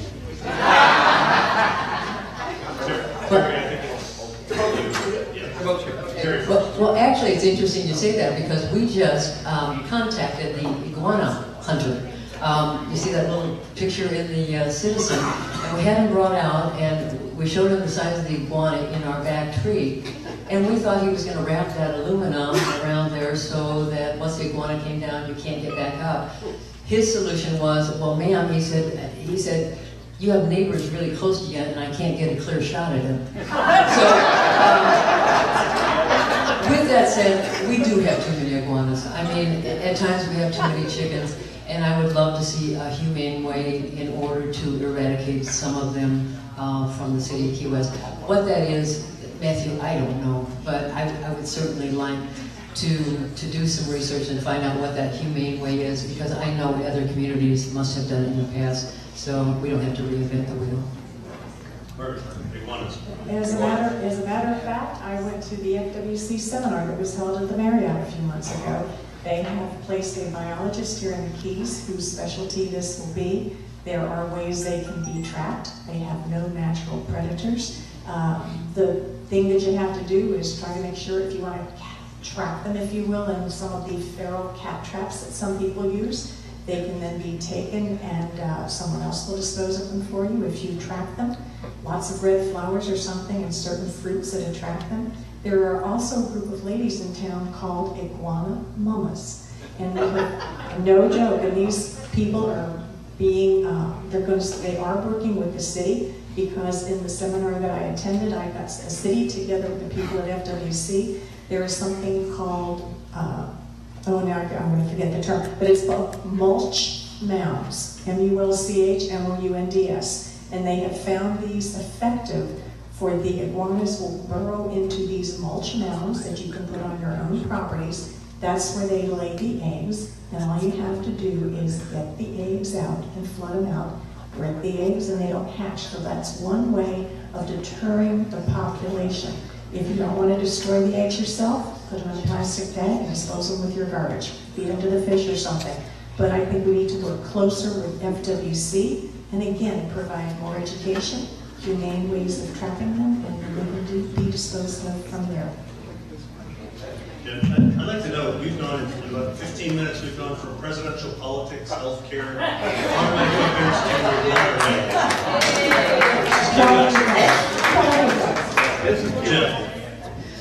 My question is regarding the Navy's presence in town and how that may be possibly negatively impacting our housing market. We know that the Navy does not have enough housing on base. We know that they also provide large housing stipends for people that live off base. And then we hear also that the Navy is investing a significant sum of money in some construction project, potentially building a new second fly Navy building. Do you think the Navy understands that impact, and what can we do better to get them to help with our housing market instead of negatively impacting the cost of housing? I can definitely tell you where they're at now. Everybody brings up the housing act at 60. They put out a request for, it's not a request for proposals, and the 5 companies all came back and said that it was just going to be more effective to tear down those 166 units and totally build new ones. And that was a decision that came back. I am in close contact with our executive team out at Naval Air Station, who was in touch with Jacksonville, which is where the housing decisions come from. Yes, they are going to be building a second flying Navy building. They are looking at putting additional housing and a new fire station, as well as over $100 million into repairs at Naval Air Station. They are very concerned. The Navy is not the only one who gives stipends to their employees here in Key West. The grocery chains do it, and some of the large suppliers do it here in town. Many times you see 2 or 3 people going out and sharing a unit, especially our young single folks. But I do think the Navy is very acutely aware, and they are more than willing to work with us. And I will tell you right now, I already have that relationship established with them, and we will continue to work on those issues. Well, the short answer is yes, they are responsible and shared in our affordable housing issue. They have accentuated the issue by the fact that their service people do not live on base. And I think it is their responsibility to step up to the plate. They've got 18 acres out there. They've allowed 166 units of single-family housing to fall into a state of disrepair. So yes, they have certainly changed the entire horizon for affordable housing in Key West. As I mentioned, they've got 18 acres to build on out there. They don't abide by any building code. They don't have any density issues. They don't follow any of the same rules and regulations that we have to abide by when we build in the city of Key West. So they are certainly very right to help us out in that situation. We're a small community, and we all need to work together and take responsibilities for our actions or inactions. And I would say that the Navy certainly is responsible for helping us work our way out of this affordable housing situation. I want to say this round has been a love fest compared to the congressional but I'm interested in knowing your views, each of you. What differentiates you? What separates you? Well, you know, first of all, let me say this, and this is just a diversion, Bill, but I don't think you should be in politics unless you can stand up here and run for office on your own laurels and have your own ideas and your own solutions to problems.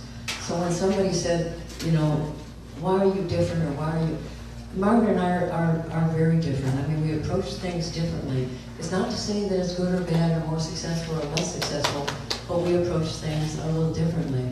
I'm more of a consensus builder and a team builder, and that simply comes from sports. I mean, I spent my whole life in team sports, and that's the only way I know how to function. Plus, I had 3 sisters, and we only had 1 bathroom. So, you learn to live and negotiate and accommodate. And what's most important to me is that we get there, we get results. Everybody, is left whole, and that we accomplish what we set out to accomplish. We've got lots to do in the city of Key West, and we cannot do it by fighting and bickering and disagreeing and standing your ground. We've got to do it by negotiations, by accepting new ideas, by accepting other people's viewpoints, and getting there together and lifting somebody up along the way. This is something Terry and I do have a lot of similarities on. She talks about consensus building. This is what I did as part of my corporate career, which was to bring people and companies together, whether inside of IBM or 2 separate companies. The thing was to get people together to discuss it and to find common ground to go forward. One of the things I was also known for is always coming up with a creative and innovative solution for things. One of the things that I would do as mayor is to make sure that the community is heard and listened to, and that includes everybody who comes before the podium, as well as everyone who sits in a commission seat.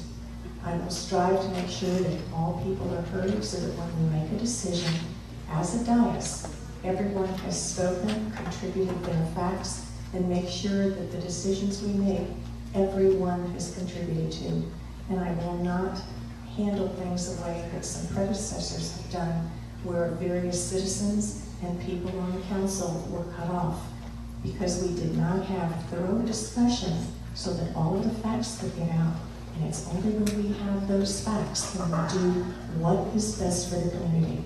So I pledge to you communication, continued community meetings, continued responsiveness to your emails and your phone calls, and respect for every individual, whether they're on the dais, in the community, or at the podium.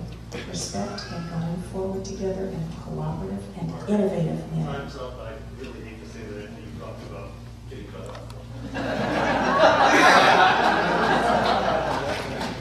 All right, and this is the last question of the evening.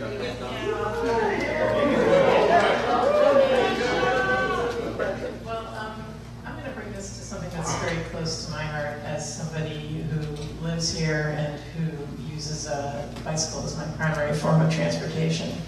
And it's true, it's a great place to bike in a lot of ways, but it's also one of the most dangerous places in Florida to bike.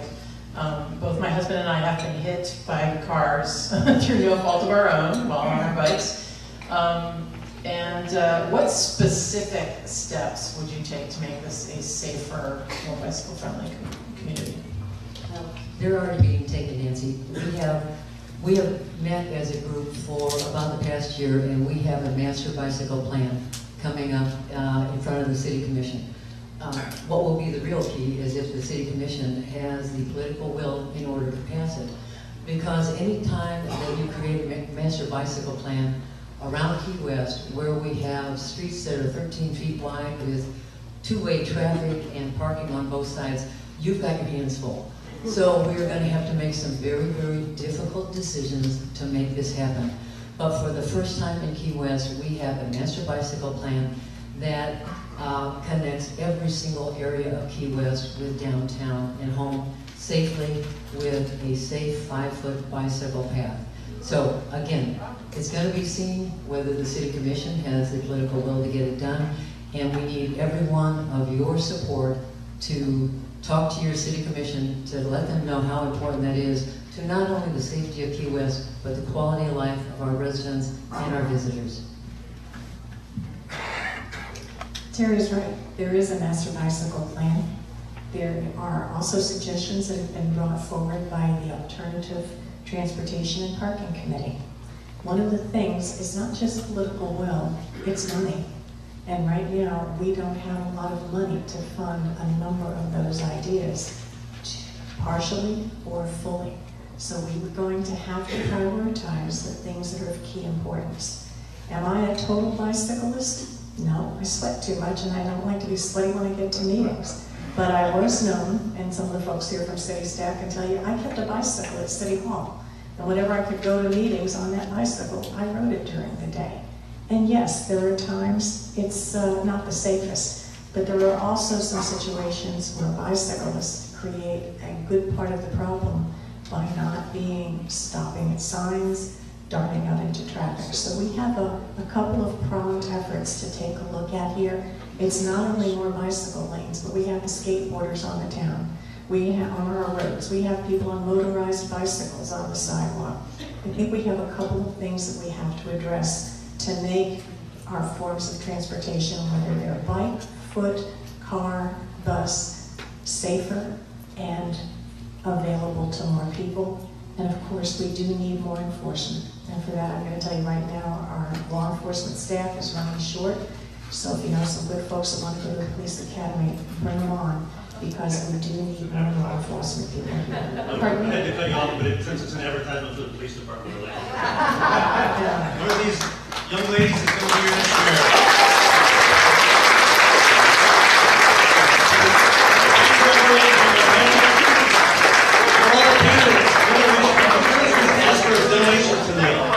Any of you have any little pocket change left over from your campaign, we're a 501c3. We love having donations. Let's see everybody in the year for our kingdom. Have a great night.